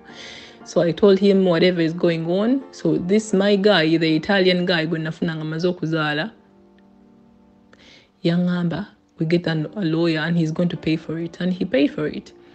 Now nemfuna lawyer kati netumugamba ensonga netumugamba twagala musajja oyo aclaiming omwana we twagala passport ya France because like it's very important to the child, this is her right to have this passport. Tikale ntumunyonnyola musajja yali akyali eyo bino byali yewoza simanya bw'otanvumbira sijja kuyamba ku passport ne bamuwa ekipapula ebba nankubira amasimu ag'okumukumu simanya biki empapula bintu ebitutte mu kooti simanya biki nze nagamba ensonga ne mugamba nkubuulire nze sikwagala ku kyewankola siyinza yadde okutuulawo ne nkugamba nti no nyinza yadde okutunuulira ne nkuddamu yadde okukukombako wadde bwe nti siyinza ne kalaabu akatono biri byonna byennakwegayirira nti nokomawo byagenda yali nti nali in the moment nendowooza nti no sina other options naye kyenkikwagako kimu kolera omwana wo passipooti nze nkwesonyiwe sina kyenkwagalako wadde ate nga like it's the truth for sure like namukyawa bannange kyeyankola like how can you just leave without saying a word kale fine nali mu nsobi oba nali nnyinda asima oba nali nkola ki that does not justify the action that he did. He would have been with me nagamba omukazi wamalira okuzaala nze njja mumulekawo ntambule ngende naye noolekawo omuntu ng'ali myezi 6 ku lubuto at a foreign land. So namukyawa kale so nangamba kale biki tobitwala mu kooti namugamba no ebintu birina okubeera mu kooti, this is how you're going to get serious and this is how you're going to know that I am serious. Like at that moment nali sina kyemwegodaako omusajja ndabirira like sente zijja main purpose is money. Munange musajja ngamukuba mu kooti nga bamuwa ekipapula bamugamba olina okuddayo gye mwana gye mwamuzaalira mukole ki omwana mumukolere ebipapula kati naye nafuna lawyer we ne bagamba nti bagenda kusooka bakole paternity test y'omwana biki ne bakola paternity test era ne tukola paternity test yamala n'akomawo guno omwaka last month yakomawo last month okuva bwe yandeka wano eno 2 years ago yakomawo omwezi ogwaggwa yakomawo naye nga like nze mulabanga na muntu wa bulijjo si yoli gwe nali nsiriwalirako mbu nasimanya biki bw'otokomawo nze ngenda kwetta like love yagenda neegendera ddala like someone can heal actually munnange n'akomawo ne tukola paternity test era like documentations zonna eza passport y'omwana agenda bikola omwana nali namufunira passport ya Uganda kubanga we needed to travel twagendako Uganda ne tugenda ko Dubai ne tugenda ko like we needed to travel ko kale within the areas. I feel like omusajja wange ono gwe nafuna mu Italy like he is a provider. Like you need to go somewhere, you just book a flight, you know. You need to do this, you just tell him. You need to go to the beach, you just book a hotel. Like he's a giver, let's say. Like munteye kwata ku sente era azikuwa knows budgeting era gwamanyi. So like bwekityo ne tugenda ne travelingako ne muwala wange. Like right now I'm very very grateful that I kept that pregnancy tino naso nezaala n'omwana kubanga right now she's my best friend. She's like the best thing I've ever had in this whole life. Like never nfiira wano, like I feel like my heart is at peace, it is full. So like I don't regret having my baby.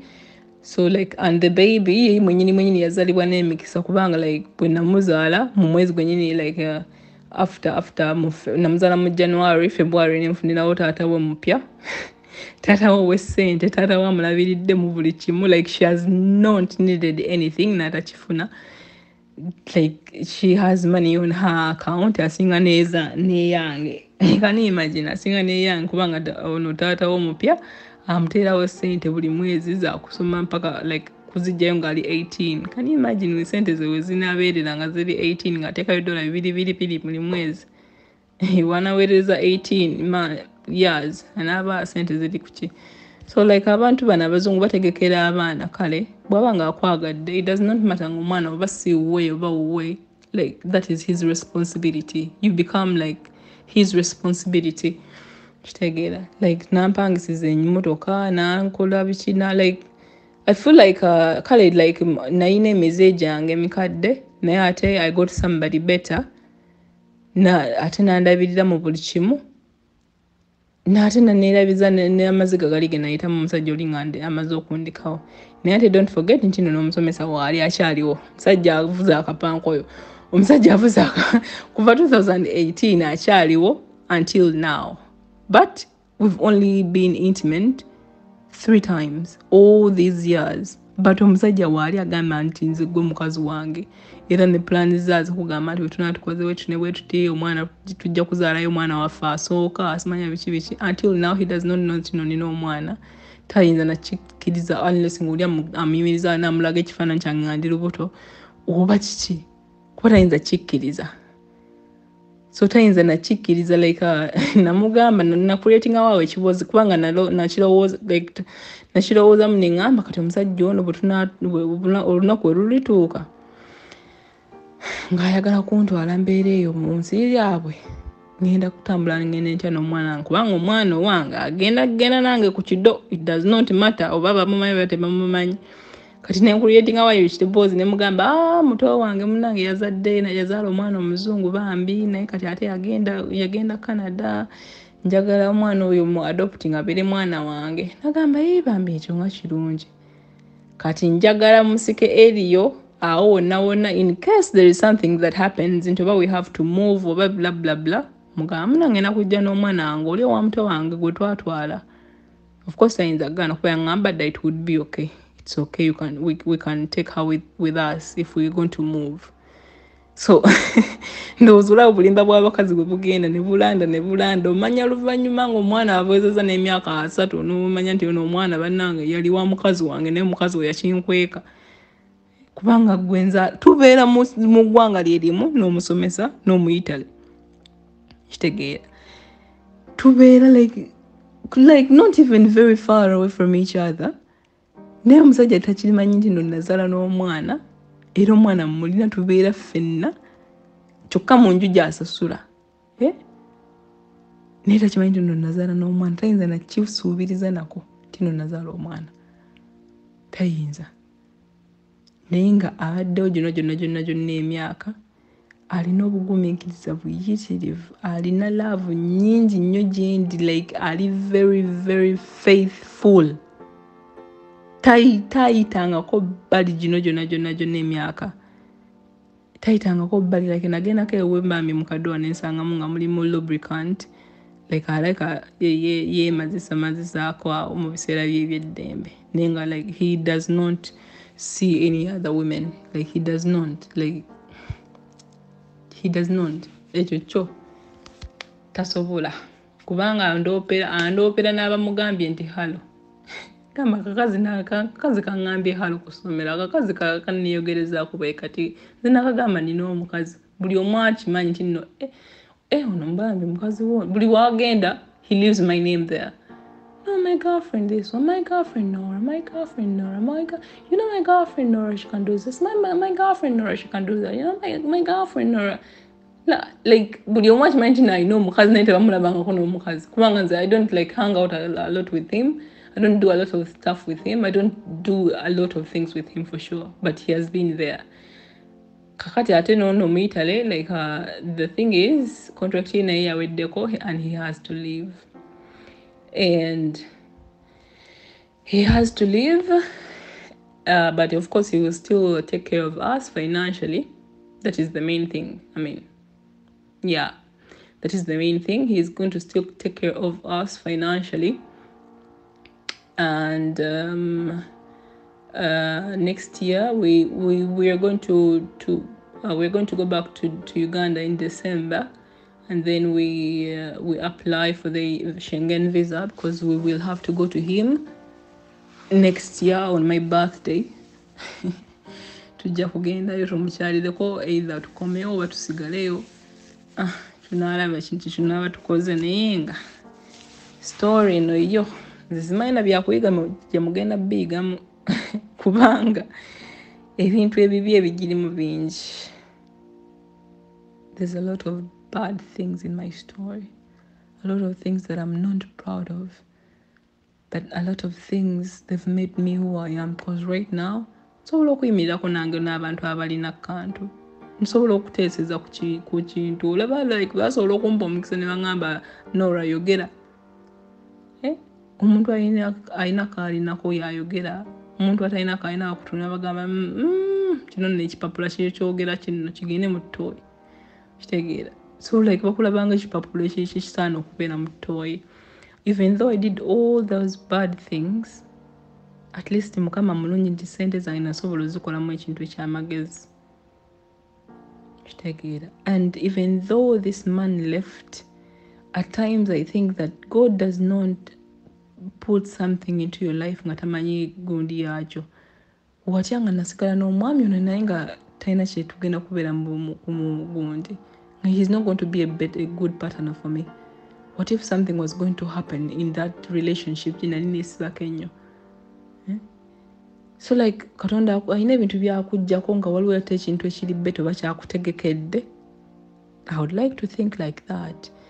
Kubanga right now like ngamba omusajja oli like we were very very crazy. Like during our relationships we had 3 psalms, we had 4 psalms. Like natuka isana ngamba like I want you to enjoy some other man ngandiao, and he brought some men to the house, and we had sex with the man, and he was there and he was there just staring, looking at us. Like natuka isana ngamba nagamba nemubuuza why are you pushing me so much? Have you ever slept with a man? He told me, yes, I've ever been with a man, a fellow man in France. Nemugamba, do you want to try it again? Nangamba, no, not really. But I don't know, we can do all this crazy stuff we want to. Like, he was so free, like, he was so open.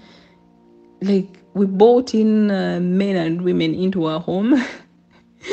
And we tried stuff with each other, you know, like, because remember, like, uchinagami mosomeronti, there is that Kayanga girl who kissed me, and we started being intimate with her. So, like, in Mubukulu, I still managed to be with some girls, those girls that we used to bring into our relationship. Ngatufuna, like, tugenda kubanga waliwo app is Craigslist, over adult finder, over something like that. No gamba, we're a couple, we're looking for another couple to spend the night together, blah blah blah blah. So you go to the inbox, nova inboxing and nova gamba rules zo nova gamba bichi bemwagala okukola bichi. If they accept, you either go into their places or they come into your place. So, like, we had people come into our places. Like, I was able to be with some girls, and he was able to be with other women that are known to me, and I was able to be with other men that are known to him, like, within each other's presence. Like, tubikola for now, like, we have foursomes, threesomes, blah blah blah, like, together. Like, he was a very, very open person. So, like, right now, at this stage where I am right now, I can share my man right now. Ndi omusajja wange wuuyaawo, kale muwe mukuvanirawo nga ndi wano nze nkulaba. No, that cannot happen. So, like, ngambamu nti Katonda akuleetera ekintu n'akulaga nti kale okoze ensobi, naye ate even though okoze ensobi, kino tekibadde nga kijja kubeera kirungi nnyo gy'oli. So, kino kyo nkyebaliza Katonda nti kale yakimpi some experience eyo. I enjoyed what I enjoyed, but at least nafunamu a very beautiful daughter right now. My life is okay. I'm not like good nchoba, like ntimbere bulungi nnyo, no, but I'm not complaining. I live a very good life. Which mchenjagala nchetusaako. I have a very wonderful man. Italy. No musomesa. He's a very good person. But nango musajja musomesa. He's a very, very, very good person. Like, my life is okay. Really, like, my life is okay. I cannot complain about my life right now. So, my only worry is time might come and I'll have to leave both of these men. Because Italy, he's already older, like muntu mukulu. I mean, emyaka 5 mu 2. He's older. Talina baana. So tayagala baana, yenga ye tayagala kuzaala, talina baana. Kati ono wange gwe yatwala ng'omwana we, tulaba n'okuno okumufaako ennyo, okukola bino byonna, like, nga ye talina baana. Sente ye olugikola either investing oba nakola kyovola, like, he's so free, he's a giver, he gives me. So, muntu mukulu, that is it. So, no musomesa, newankubadde nti muto, like, right now I think is bamzala 86. Aba ine emyaka emeka 37 38 simanyi. Naye ate nze omutima gwange tegwamwagala, even though he's a good man, mulungi nnyo, talina buzibu, musajja wa ddembe, nate omutima tegwamwagala. Ate nze saagala kwakaka kintu kubanga simanyi nti agenda kubeera munju na muntu gwe saagala. Kitegeera. So, I think that time will come and I'll have to leave both of these men. Naye kati kyeneebuuza time eno eriyo ddi? Eriyo kati? Should I take the decision right now to leave both the men, or should I let it just flow and ntuukeko wentuuka anti kale oba, like, financially, like, independent, nga sola kudependingira ku bantu balala, like, mbejjeko kale, like, I start over. Like, there's a lot of things in my mind. Also, my baby, she's growing up, you know. I'm going to need more assistance kwegamba byonna biri awo, it's a bit confusing. Kati ate era like n'otunula nti nera munnange okula kati right now nina emyaka 3, obufumbo bwa ddi, sinza agenda okulinda okwengera nga ovakkedo nnyenye bunyeenya ngwe. Simanyi nakumanya Mr. Sozi naye nga anyway ye love story yange oba life story oba kikinze simanyi nakumanya kuba terina na conclusion. Ina conclusion eno. Ndyali awo naye nga byonna nazzeeyera ku dating site nkyayiga mu nyama. Kati ono bw'abanga agenze paka we naamu meeting, of course nina okumeetinga yawo abasajja abalala naye nga ye emboozi yange mukulu Sozi babulaamu woolabye wennyina okuwabulwamukko. Oyinza okwebuuza nti ekigendererwa kya story eno kibadde ki? Sister kutwesomerako nga bwe yatuukiriza ekirooto kye eky'abazungu be yali ayagala nti kagende ebweru agenda kibakola, agenda kwegirisiza mu bazungu. Finally ne tukiwulira nga kye kibaddewo.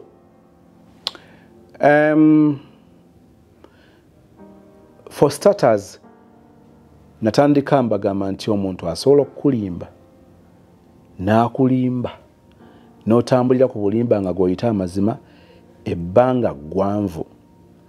Ekyokulabirako kye kino ekivuddeyo nga sister kannyini ekyokulabirako ng'ali mu bulamu obw'okulimba omusajja nti like actually sina kumulimba, okumutambuliza mu buzibe bw'amaaso nga alina omwana yamufuna mu budde bwennyini bwe baali mu relationship ng'etambula kinnawadda n'afuniramu omusajja omulala n'amufunyisaamu olubuto n'azaaliramu omwana, kati n'omwana waali. Tutunuulidde Gaaya Omuyitale ali mu kulabirira omwana newankubadde nga si yamuzaala. Ekyo tukimanyi nti mu bazungu it's very very common. Bwakukwata akutwala n'obuvunaanyizibwa bwonna obukwetoolodde. Ekyo tukirabye nga gye kiri. Tulabyemu inginiya mu Faransa, tulabyemu omusomesa, ne tulabamu ne ambassador. Basajja nazo babadde bana. Newankubadde tuzze tuwulira bano abalaba app na biki abo tebabaliddwa, tetutunuulidde abo nentunuulidde bano abantu abana. One sister atuuse naye n'agamba nti kati oba story mugenda kuyigamu ki? Naye alinga akinoonya ekyokulabirako ekiri mu story eno nga takiraba. But njala okusooka okukibajjirayo. Ekisooka, abaana eri abazadde waliwo baana bangi b'osanga nga balina ebintu bye bakola naye nga babikola olw'ensonga eziviira ddala mu buto bwabwe. Abaana bangi abalenzi n'ab'obuwala bagezaako okukola bye bakola nga bagezaako to prove some people wrong. Kino kye wannangirirako n'enjagalako kakasa nti okufa n'obutanyagwa tekiriba. Oba mu bulungi oba mu bubi, ate kambategeeze abasinga obungi nga tebafunye mukisa gwa kwegendereza na kuyambibwa basobola okuwunzika nga ekyo kye bagamba nti kiribeera bwe kiti nga kiwunzise kibadde bwe kityo, oba mu bulungi oba mu bubi, naye ng'emikisa gy'okuba nti kibaddewo mu bubi gye mingi. Eriyo abasenga abalangirira ku baana baabwe, ku baana b'abannyinaabwe ebigambo ebinene nti gwe tolifumbirwa. Kakati oli n'atuuka okusalawo okufumbirwa, tafuddeeyo bagwafumbiddwa agenda beera mukazi namba 5, omukyala namba 5, tafuddeeyo mbeera naye ekikulu asambye ku gawuni ekyalina gw'ayagala okukakasa mukwano gwe, step mother neyibba yamugeya, yasanga conversation mu WhatsApp, yabayulimisa, yali ayitawo n'abawulira nga bamugeya, n'ayimirira ati ku mulyango oba mu lukuubo n'abawulira nga bamugeya. Tekalifumbirwa, tekalifuna mulimu olw'okuba ateekwa okwagala okuyaaya n'okugyawo kiri. Bwe bamugamba nti ogenda kwebaka na boss, ekyo kyennyini kyakola kasita kibanga kisolovinga ekizibu kye kiri. Abantu abo balina okusoomozebwa nti ne bwabaawo nsozi nga ze zibayimiridde mu maaso, naye bwe bakizuula nti okuyita mu nsozi ezo ezigulumidde kibatuusa ku kwanukula ekyo ekibatawanya kye baagala okuprovinga oli nti kisoboka, bayita mu nsozi, bayita mu ttanuulu, batambulira mu nkuba, bayita ku mazzi. Naye amazzi soogera ku mazzi gano ag'okusena ge tukwatako mu nnyanja nga gakulukuta. Njogera ku bisoomooza bingi ebiyinza obbagira along the way nga tebaagala kumanya, kubanga batunulira ggoolo ey'okubaako gwe bakakasa. N'ekyo ekyokuyiga oba tokifunye, kikuyamba okuyiga okwegendereza ebigambo by'ogamba omwana owo gw'ozaala obutereevu n'oyo ow'omulala. Gw'omala gakolako statements.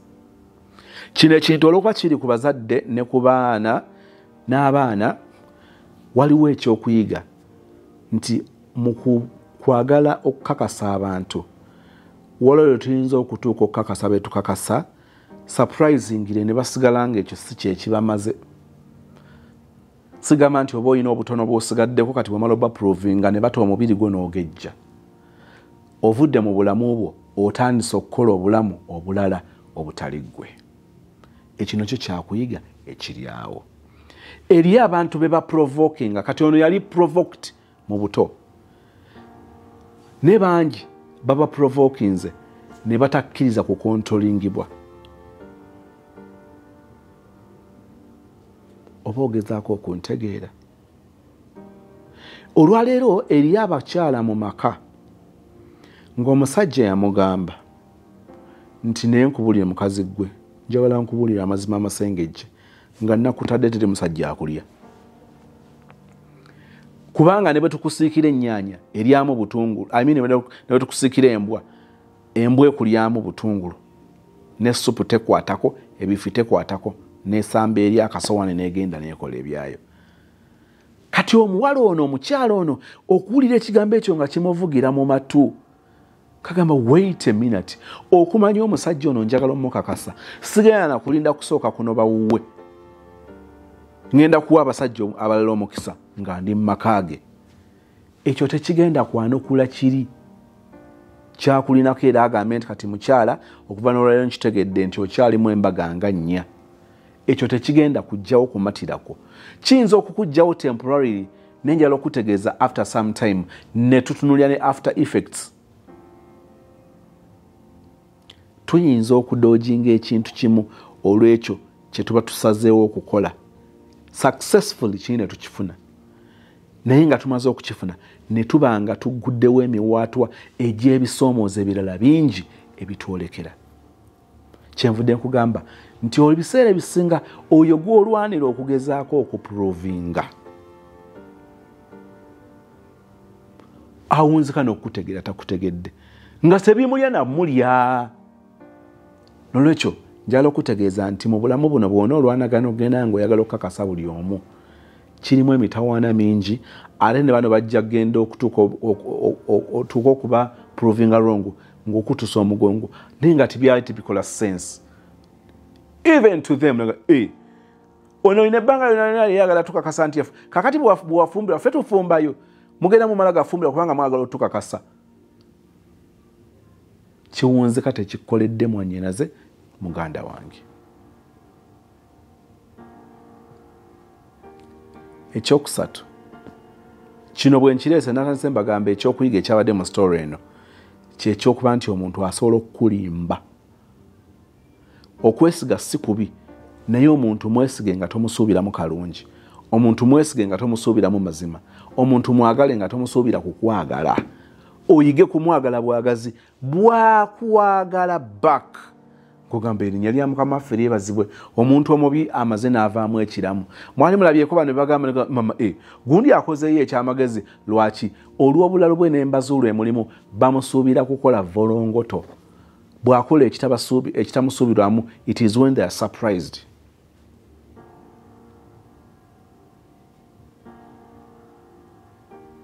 Ekyokubiri kye nnaakavaako. Ekyokusatu, kyamutawaana nnyo abantu okulowooza nti obuzibu bwabwe obukulu is money.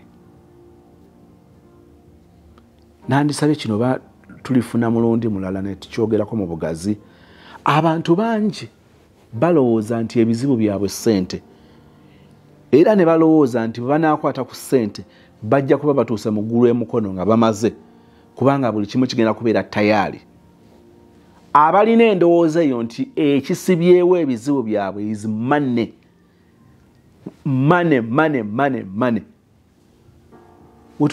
Bwe twali nga tetunaba kujja ne bajjajja baffe nga tebanaba kujja mu bulamu bwansi nga tewaliwo zino ssente, waliwo transaction ezaali nga zikolebwa tezaali nga pepa ze baakolangako exchange. Would say byali nga ngeri ya butter trade, njagala kino ne sikiina, ate gwe olina kyoyagala tokiina ate nze nkiina. Lwaki tompa kyolina kyenjagala ne nkuwa kyotalina ng'ate nze nkiina ate ng'okyetaaga? Waliwo ssente. N'olwekyo endowooza ey'okuba nga tulowooza nti buli kizibu kye tulina kiggwawo ng'olina ssente, weekenneenye nnyo ebyo ebikusoomooza ebikumalako emirembe. Njala kutegeeza nti si buli bikusoomooza okukwolekera nti solution yaako eba ssente. Waliwo okusoomooza okutujjira nga twetaaga kuyiga buyizi kusirika, nga twetaaga kuyiga buyizi kugamba nti katwebereramu, we speak our mind. Lwaki omuntu anyigiza nga tampa mukisa kwogera? I will force it. Njagala obwenkanya nga bw'oyagala okuwuliza bwe njagala okumpuliriza.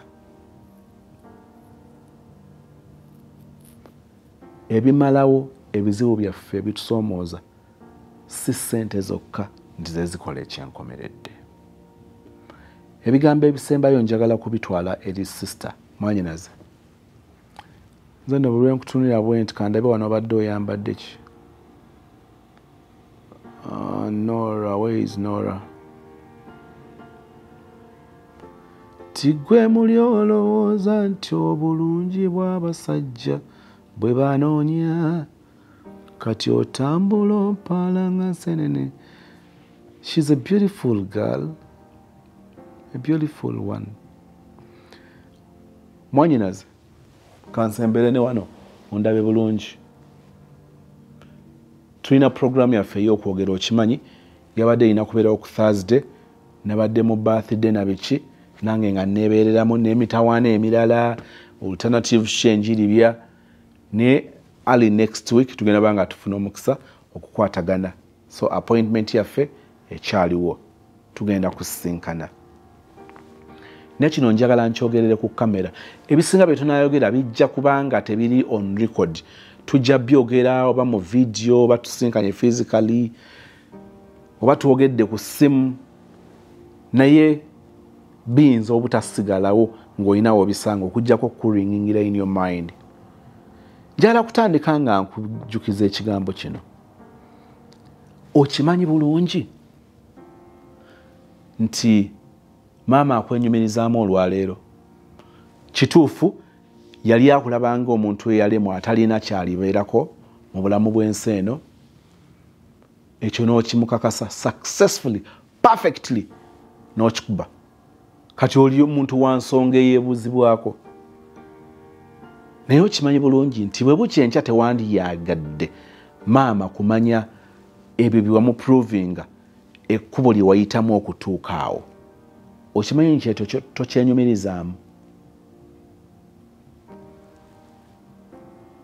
Simanyi oba okijjukirako once in a while nti path gy'ozotambuliramu tebadde nnungi.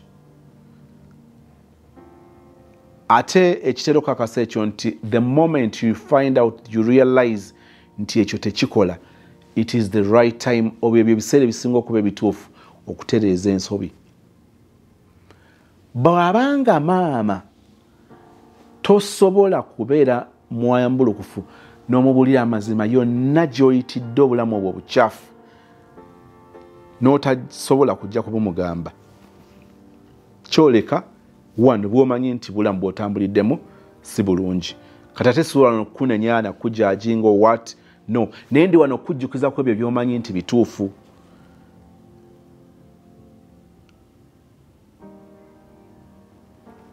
Mwanyinaze, just look at me. You don't know me.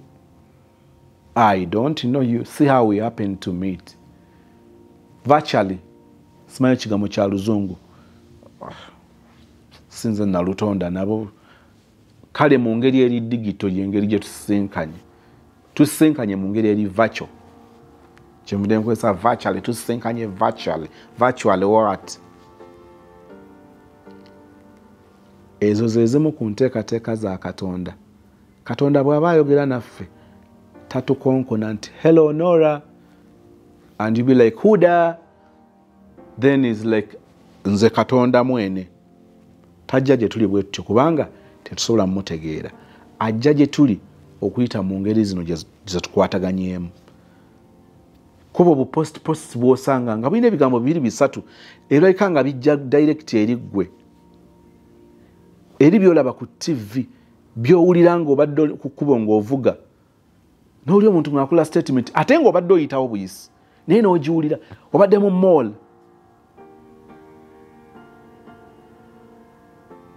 obadde ku kagrosary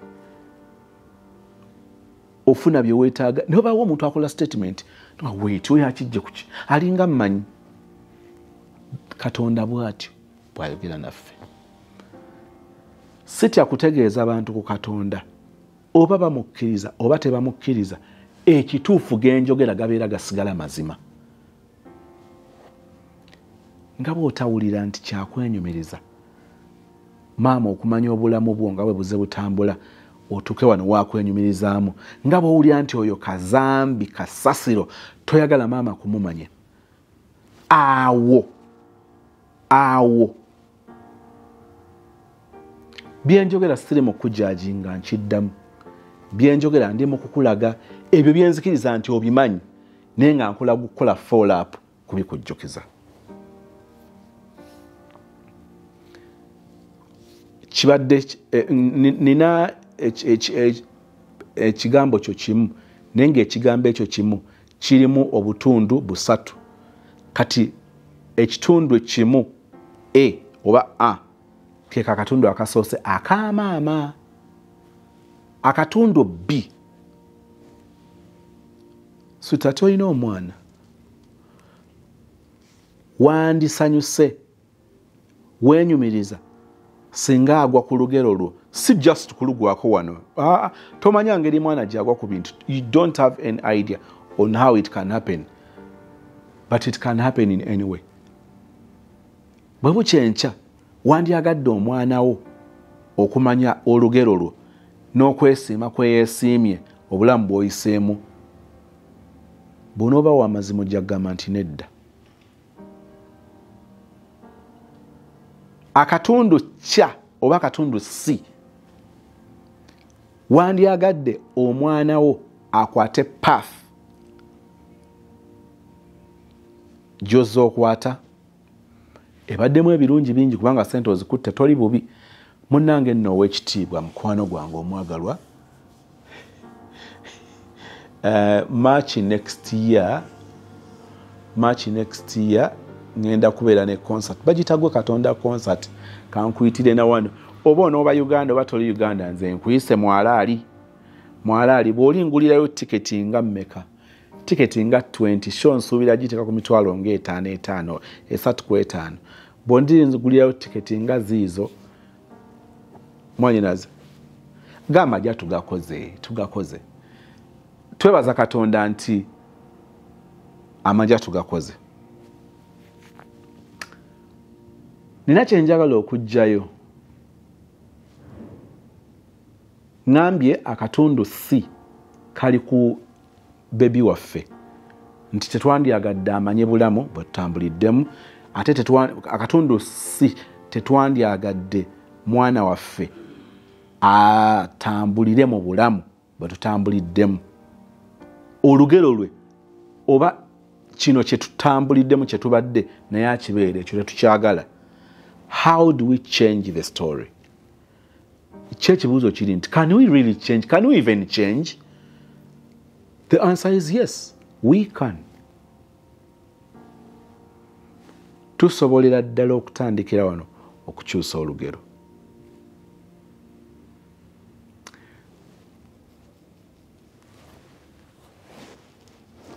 sister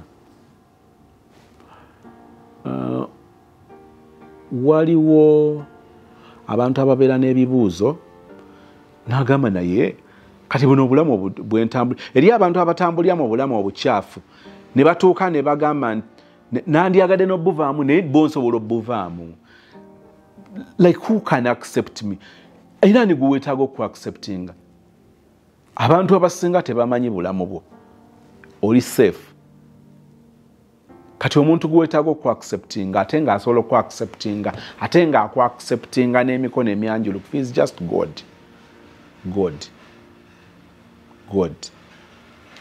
obulamu buno bw'otambuliddemu olwaleero oyinza obutategeera nnyo side effect oba after effects zaabo naye mukwano kankubuulireyo bino ebimu newankubadde nze ekirungi nze nkusingako kati emyaka naye waliwo abantu bensisinkanye nga twayogeranga ebintu nga tulowooza nti biri wala nnyo waliwo okubanga olwaleero birekanga ebitakola nnyo makulu birekanga ebitakulya naye after effects ezimu teziba za buliwo era mbabuulira naddala abaana ab'obuwala kati kufa abasajja ntera ogamba abasajja nti waliwo ebintu ebijjo tulya mu myaka 5-6 ng'olwaleero tebitulya naye nga tekitegeeza nti tebiriiwo n'okubiraba tutera oba nga tetubiraba nembagereza nti omusajja atabadde taata mulungi mu myaka gino egy'obuvubuka wonookaddiira kubanga mu kukaddiwa woosinga okubanga weetaagira abaana bo kubanga ate bo kati baba bali mu buvubuka bwabwe mukama bw'aba ayambye ne baba nga bafunyeeko omukisa ogusoma ate ne basoma ebitegeerekeko ebitunda katale obulamu bwabwe woobeerera omukadde baba batandise okubeera obulungi kubanga baba bakola akasente nga bakayingiza naye njala kutegeeza nti tebaali kugasa nga tewabagasa eno munnanga bamaama abazaala abaana balina omukisa ogubajjirako ng'abaana basobola bapadoninga mu ngeri zonna muwulidde wano abaana nga maama amuyisiza buline ng'asigala gamba kati ye maama naakola ki era munange ne muweereza era munange ne mujjanjaba era munange ne muzimbira era munange ne musasulira abakozi era munange temubiwulidde nnyo ku bataata kati okulabula okwontera nnyo okuleeta eri bataata waliwo okulabula okugenda eri bamaama mbabuulire ensi eno erina obwenkanya bwayo bwegaba oba oyagala oba toyagala naye ate n'abakyala mu myaka egino egy'okukula otandika okulwanagana n'abaana mu byoyagala okuba installingamu ng'oyagala kubiba installingamu bwinstallings nga tobibeeranga naye ng'oyagala babibeere kisoomooza kati waliwo obulamu obusoomooza depression zemuwulira stress ezo ezijjira abantu mu maaso eyo bw'ojja ozirondoola zitera nnyo okuva eno enjawulo eyinza okubeerawo etaasa omuntu ng'asisinkanye Katonda ng'asisinkanye Kristo kubanga bw'osisinkana Katonda alina engeri gy'akyusa ebintu ebikadde nga takyabijjukira nga wamma oli muntu mujja muyya ekyo kyekikola enjawulo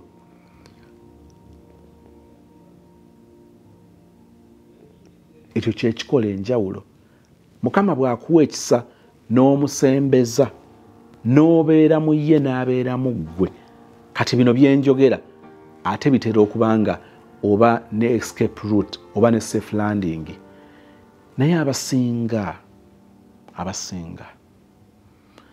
babeera mu bulamu nga ssente weeziri nzisinkanye ku baana ab'obuwala ku bakyala balina ssente in their early 40s late 40s early 50s nga be bamu be bantuuza ne baŋŋamba Moses ebigambo byoyogera mbiwulira ne ŋŋamba Mukama ebigambo ebyo mu myaka 25 singa nnabiteeka mu nkola nga nandibadde mulala nnyo gye ndi olwaleero ng'akugamba munnange jangu olabe motoka ogirabye nze ŋŋenda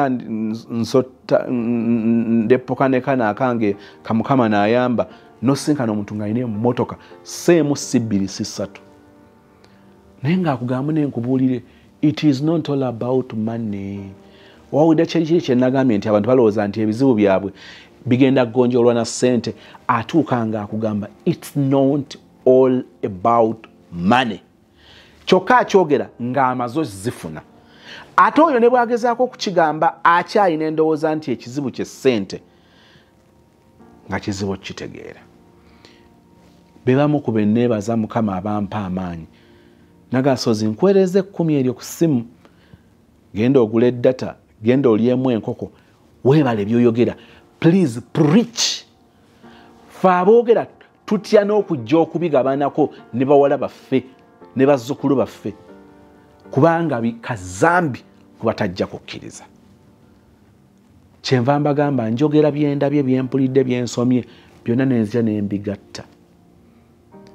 Naye obulamu obw'emyaka gino emito bwe buditamininga obulamu bwe tugenda okubeera mu myaka 4, myaka 5, myaka 6 eyo.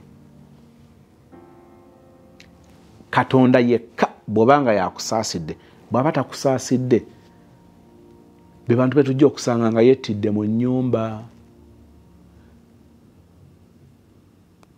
Tuba tukyali eyo ebintu ebimu nga bijja byetuusa. Kawalako nga oba katabaniko nga keesimbye ku bwa head prefect oba entertainment prefect ku ssomero. Ng'oli ajja akagamba nti oli kyakulabirako ki bwe tutunuulira obulamu taatawo bwe yakuliramu nga yalina emize bwegiti. Kati gwe oli mutabani we oyinza kutugamba ki nga wayonka buyonsi mbeera eyo? Oba oli awo ng'omwana ye yeetuze akomitize suicide agas, I can't stand it. Sobola kuyimirira kufesinga mbeera bwetyo ey'okubeera humiliated, ey'okubeera nga nswaziddwa olw'ebikolwa bya maama, ebikolwa bya taata. Oyinza obutategeera impact yakyo. Suicide, okwetta, kugenda kweyongera nnyo, naye nga kuva ku bintu abantu bye batalinaako nnyo idea, naye ng'ebimu byewala.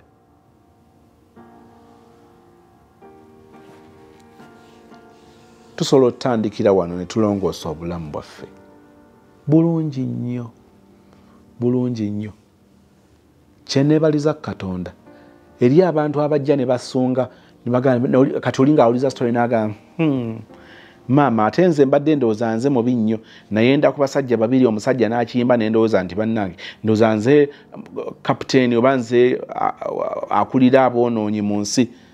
Kati najja n'agumira maama noono bw'abadde ate bannange nze ndi kalekaleko.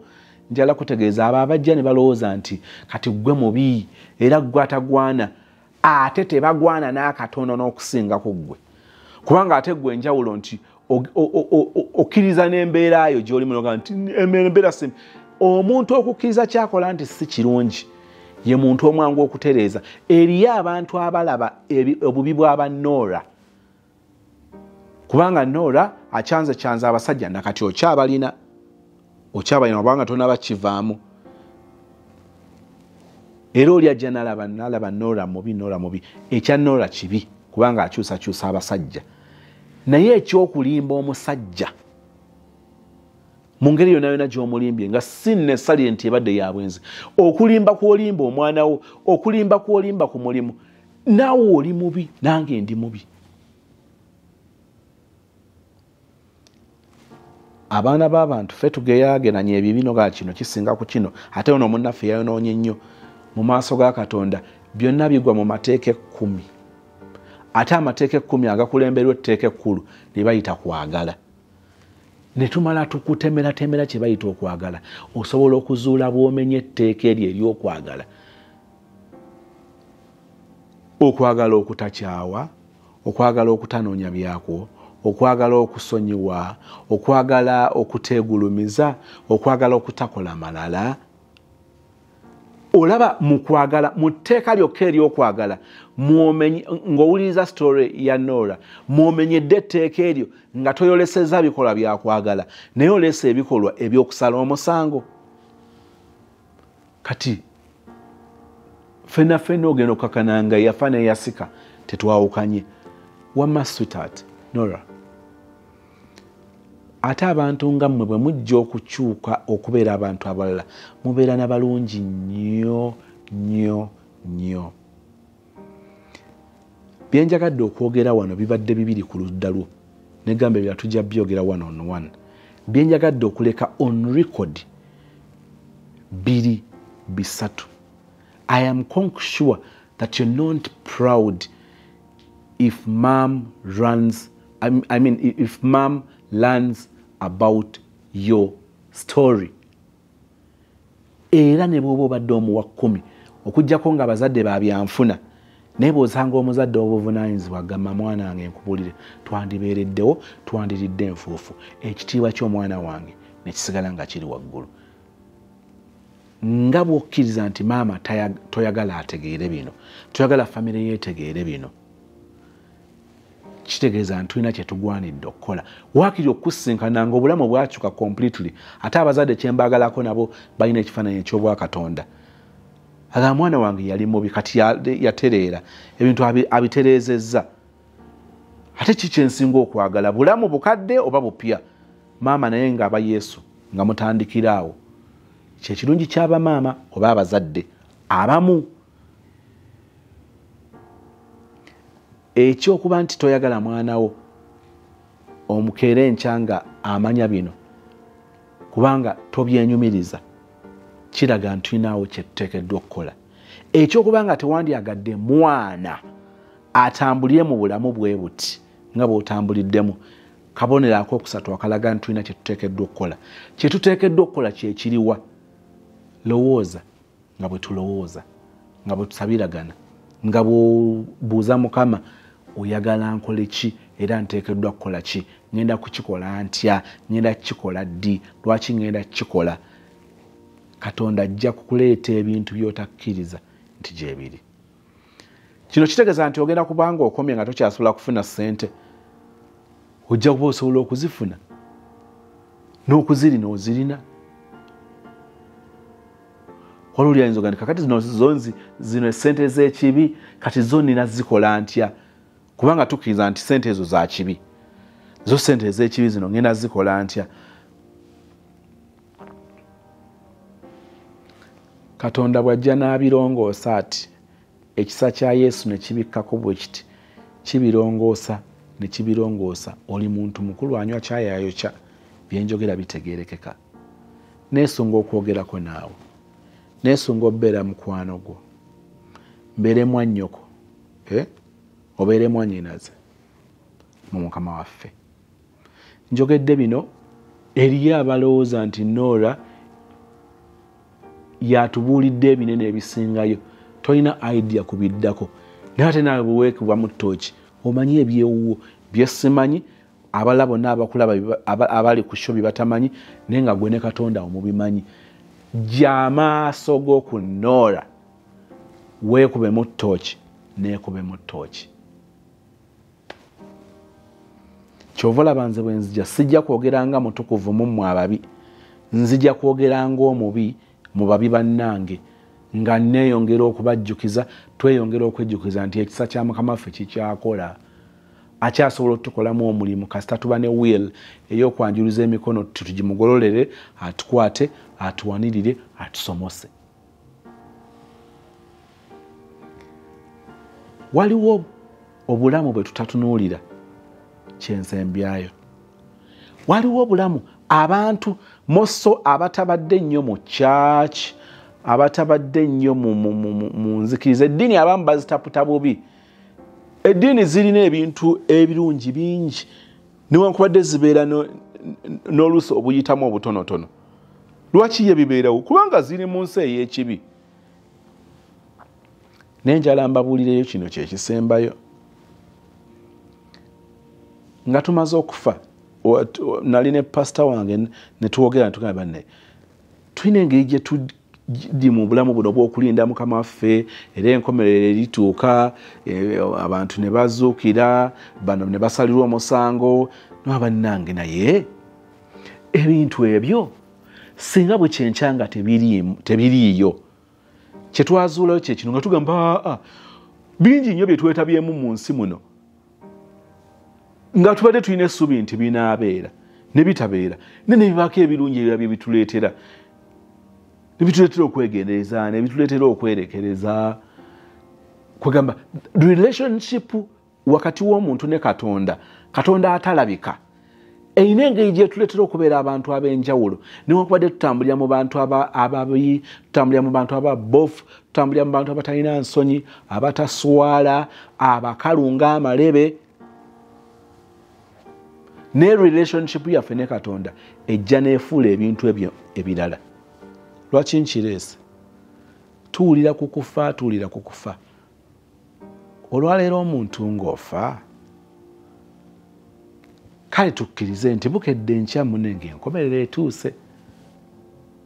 Ate nga munnange okusinziira ku Bayibuli, ebitabo ebitukuvu bye tuyiga bitugamba nti bwe tufa ebikolwa byaffe ng'omuntu bwe tumulaba nti bwagwa eddalu nga abadde ku mulimu gwa traffic ng'ayita mmotoka asaze eno ayimiriza zino atazino, bwagwa eddalu bw'ati ne limala limuggwako we yakoma ng'ayita taxi ng'agamba nti gwe kwata eno kati zino eziva eno Industrial kati zigende, kati eziva Kampala Road zigende, kati Jinja Road zigende, wampeewo kati mwe musala.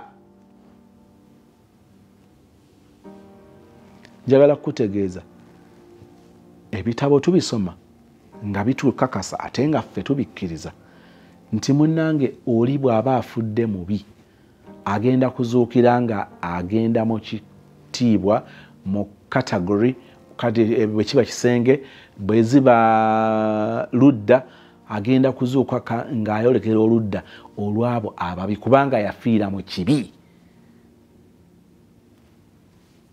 Yafiira mu bujeemu obw'okutuuka okukkiriza nti obwo bwe bulamu bwe, talinayo bulala obw'okukyanga abasajja, obw'okulimba, obw'obubbi, byonna byonna nga bwe tubitambuliramu. Nsaba Mukama ffenna atuwa ekisa, atuwalula okutuusa ku kuba nti ne bwe tuba tuva mu bulamu bw'ensi eno ng'atutukuzza n'atulongoosa tuzuukire nga tuzuukira kumusisinkana. I am not here to preach you. Kubanga ne bino okubitegeera olwo biweetaaga okutegeera ebirala bingi mosongo mpadde omukisa okusinkana ebigambo ebyo. Nsaba Mukama Katonda akunkumire. Omwagalwa ajjudde ekisa n'okusaasira. Ndeeta Nora n'abamufaanana nga n'abamufaanana mwetuli nange mwendi. Biyinza oba nga si bye bimu n'ebya Nora byakukyanga basajja kukyanga bakazi nga byakulimba. Buli muntu alina ekimu kuba ffenna n'otufaanaganya nga tetuwaawukana nga ffenna tuli babi kyekimu. Tetuleeta Nora ano nga gwe tusobolayo nti ye mubi. Olw'okuba yatuwadde story tumukulembeza nga tumuvaako emabega ate nga sigamba nti waliwo n'ebbanga ddene naye nga tweriryanda kulyanda. Ffenna otusaasirire wamu, ffenna otusaasire Mukama waffe, otuwa obulamu obujja. Waliwo bwe twebuuza nti tuyinza bitandika tutya okuva mu mbeera ze tulimu naffe ze tuteenyumirizaamu. Tukwebaza kubanga otuwa omukisa okutegeera nti n'embeera ze tutambuliramu si nnungi, entandikwa enkulu n'ebeeraawo. Tuwa amaanyi ng'otuwanirira oggolola omukono okugukukwasa Mukama, otwalule n'ekisa kyo okutuwanguza okututeekaawo oyagala. Sister ayinza okuba ng'abirowooza nga tamanyi waabitandikira, naye ggwe omanyi awo okubitandikira. Muganye okweyabula, okukweyabiza, okuggula omutima gwe omusisinkane. Ekisa kyo kitubeerereyo ne bulijjo mu Kristo Yesu Mukama waffe bwe tusabye, and we all say amen.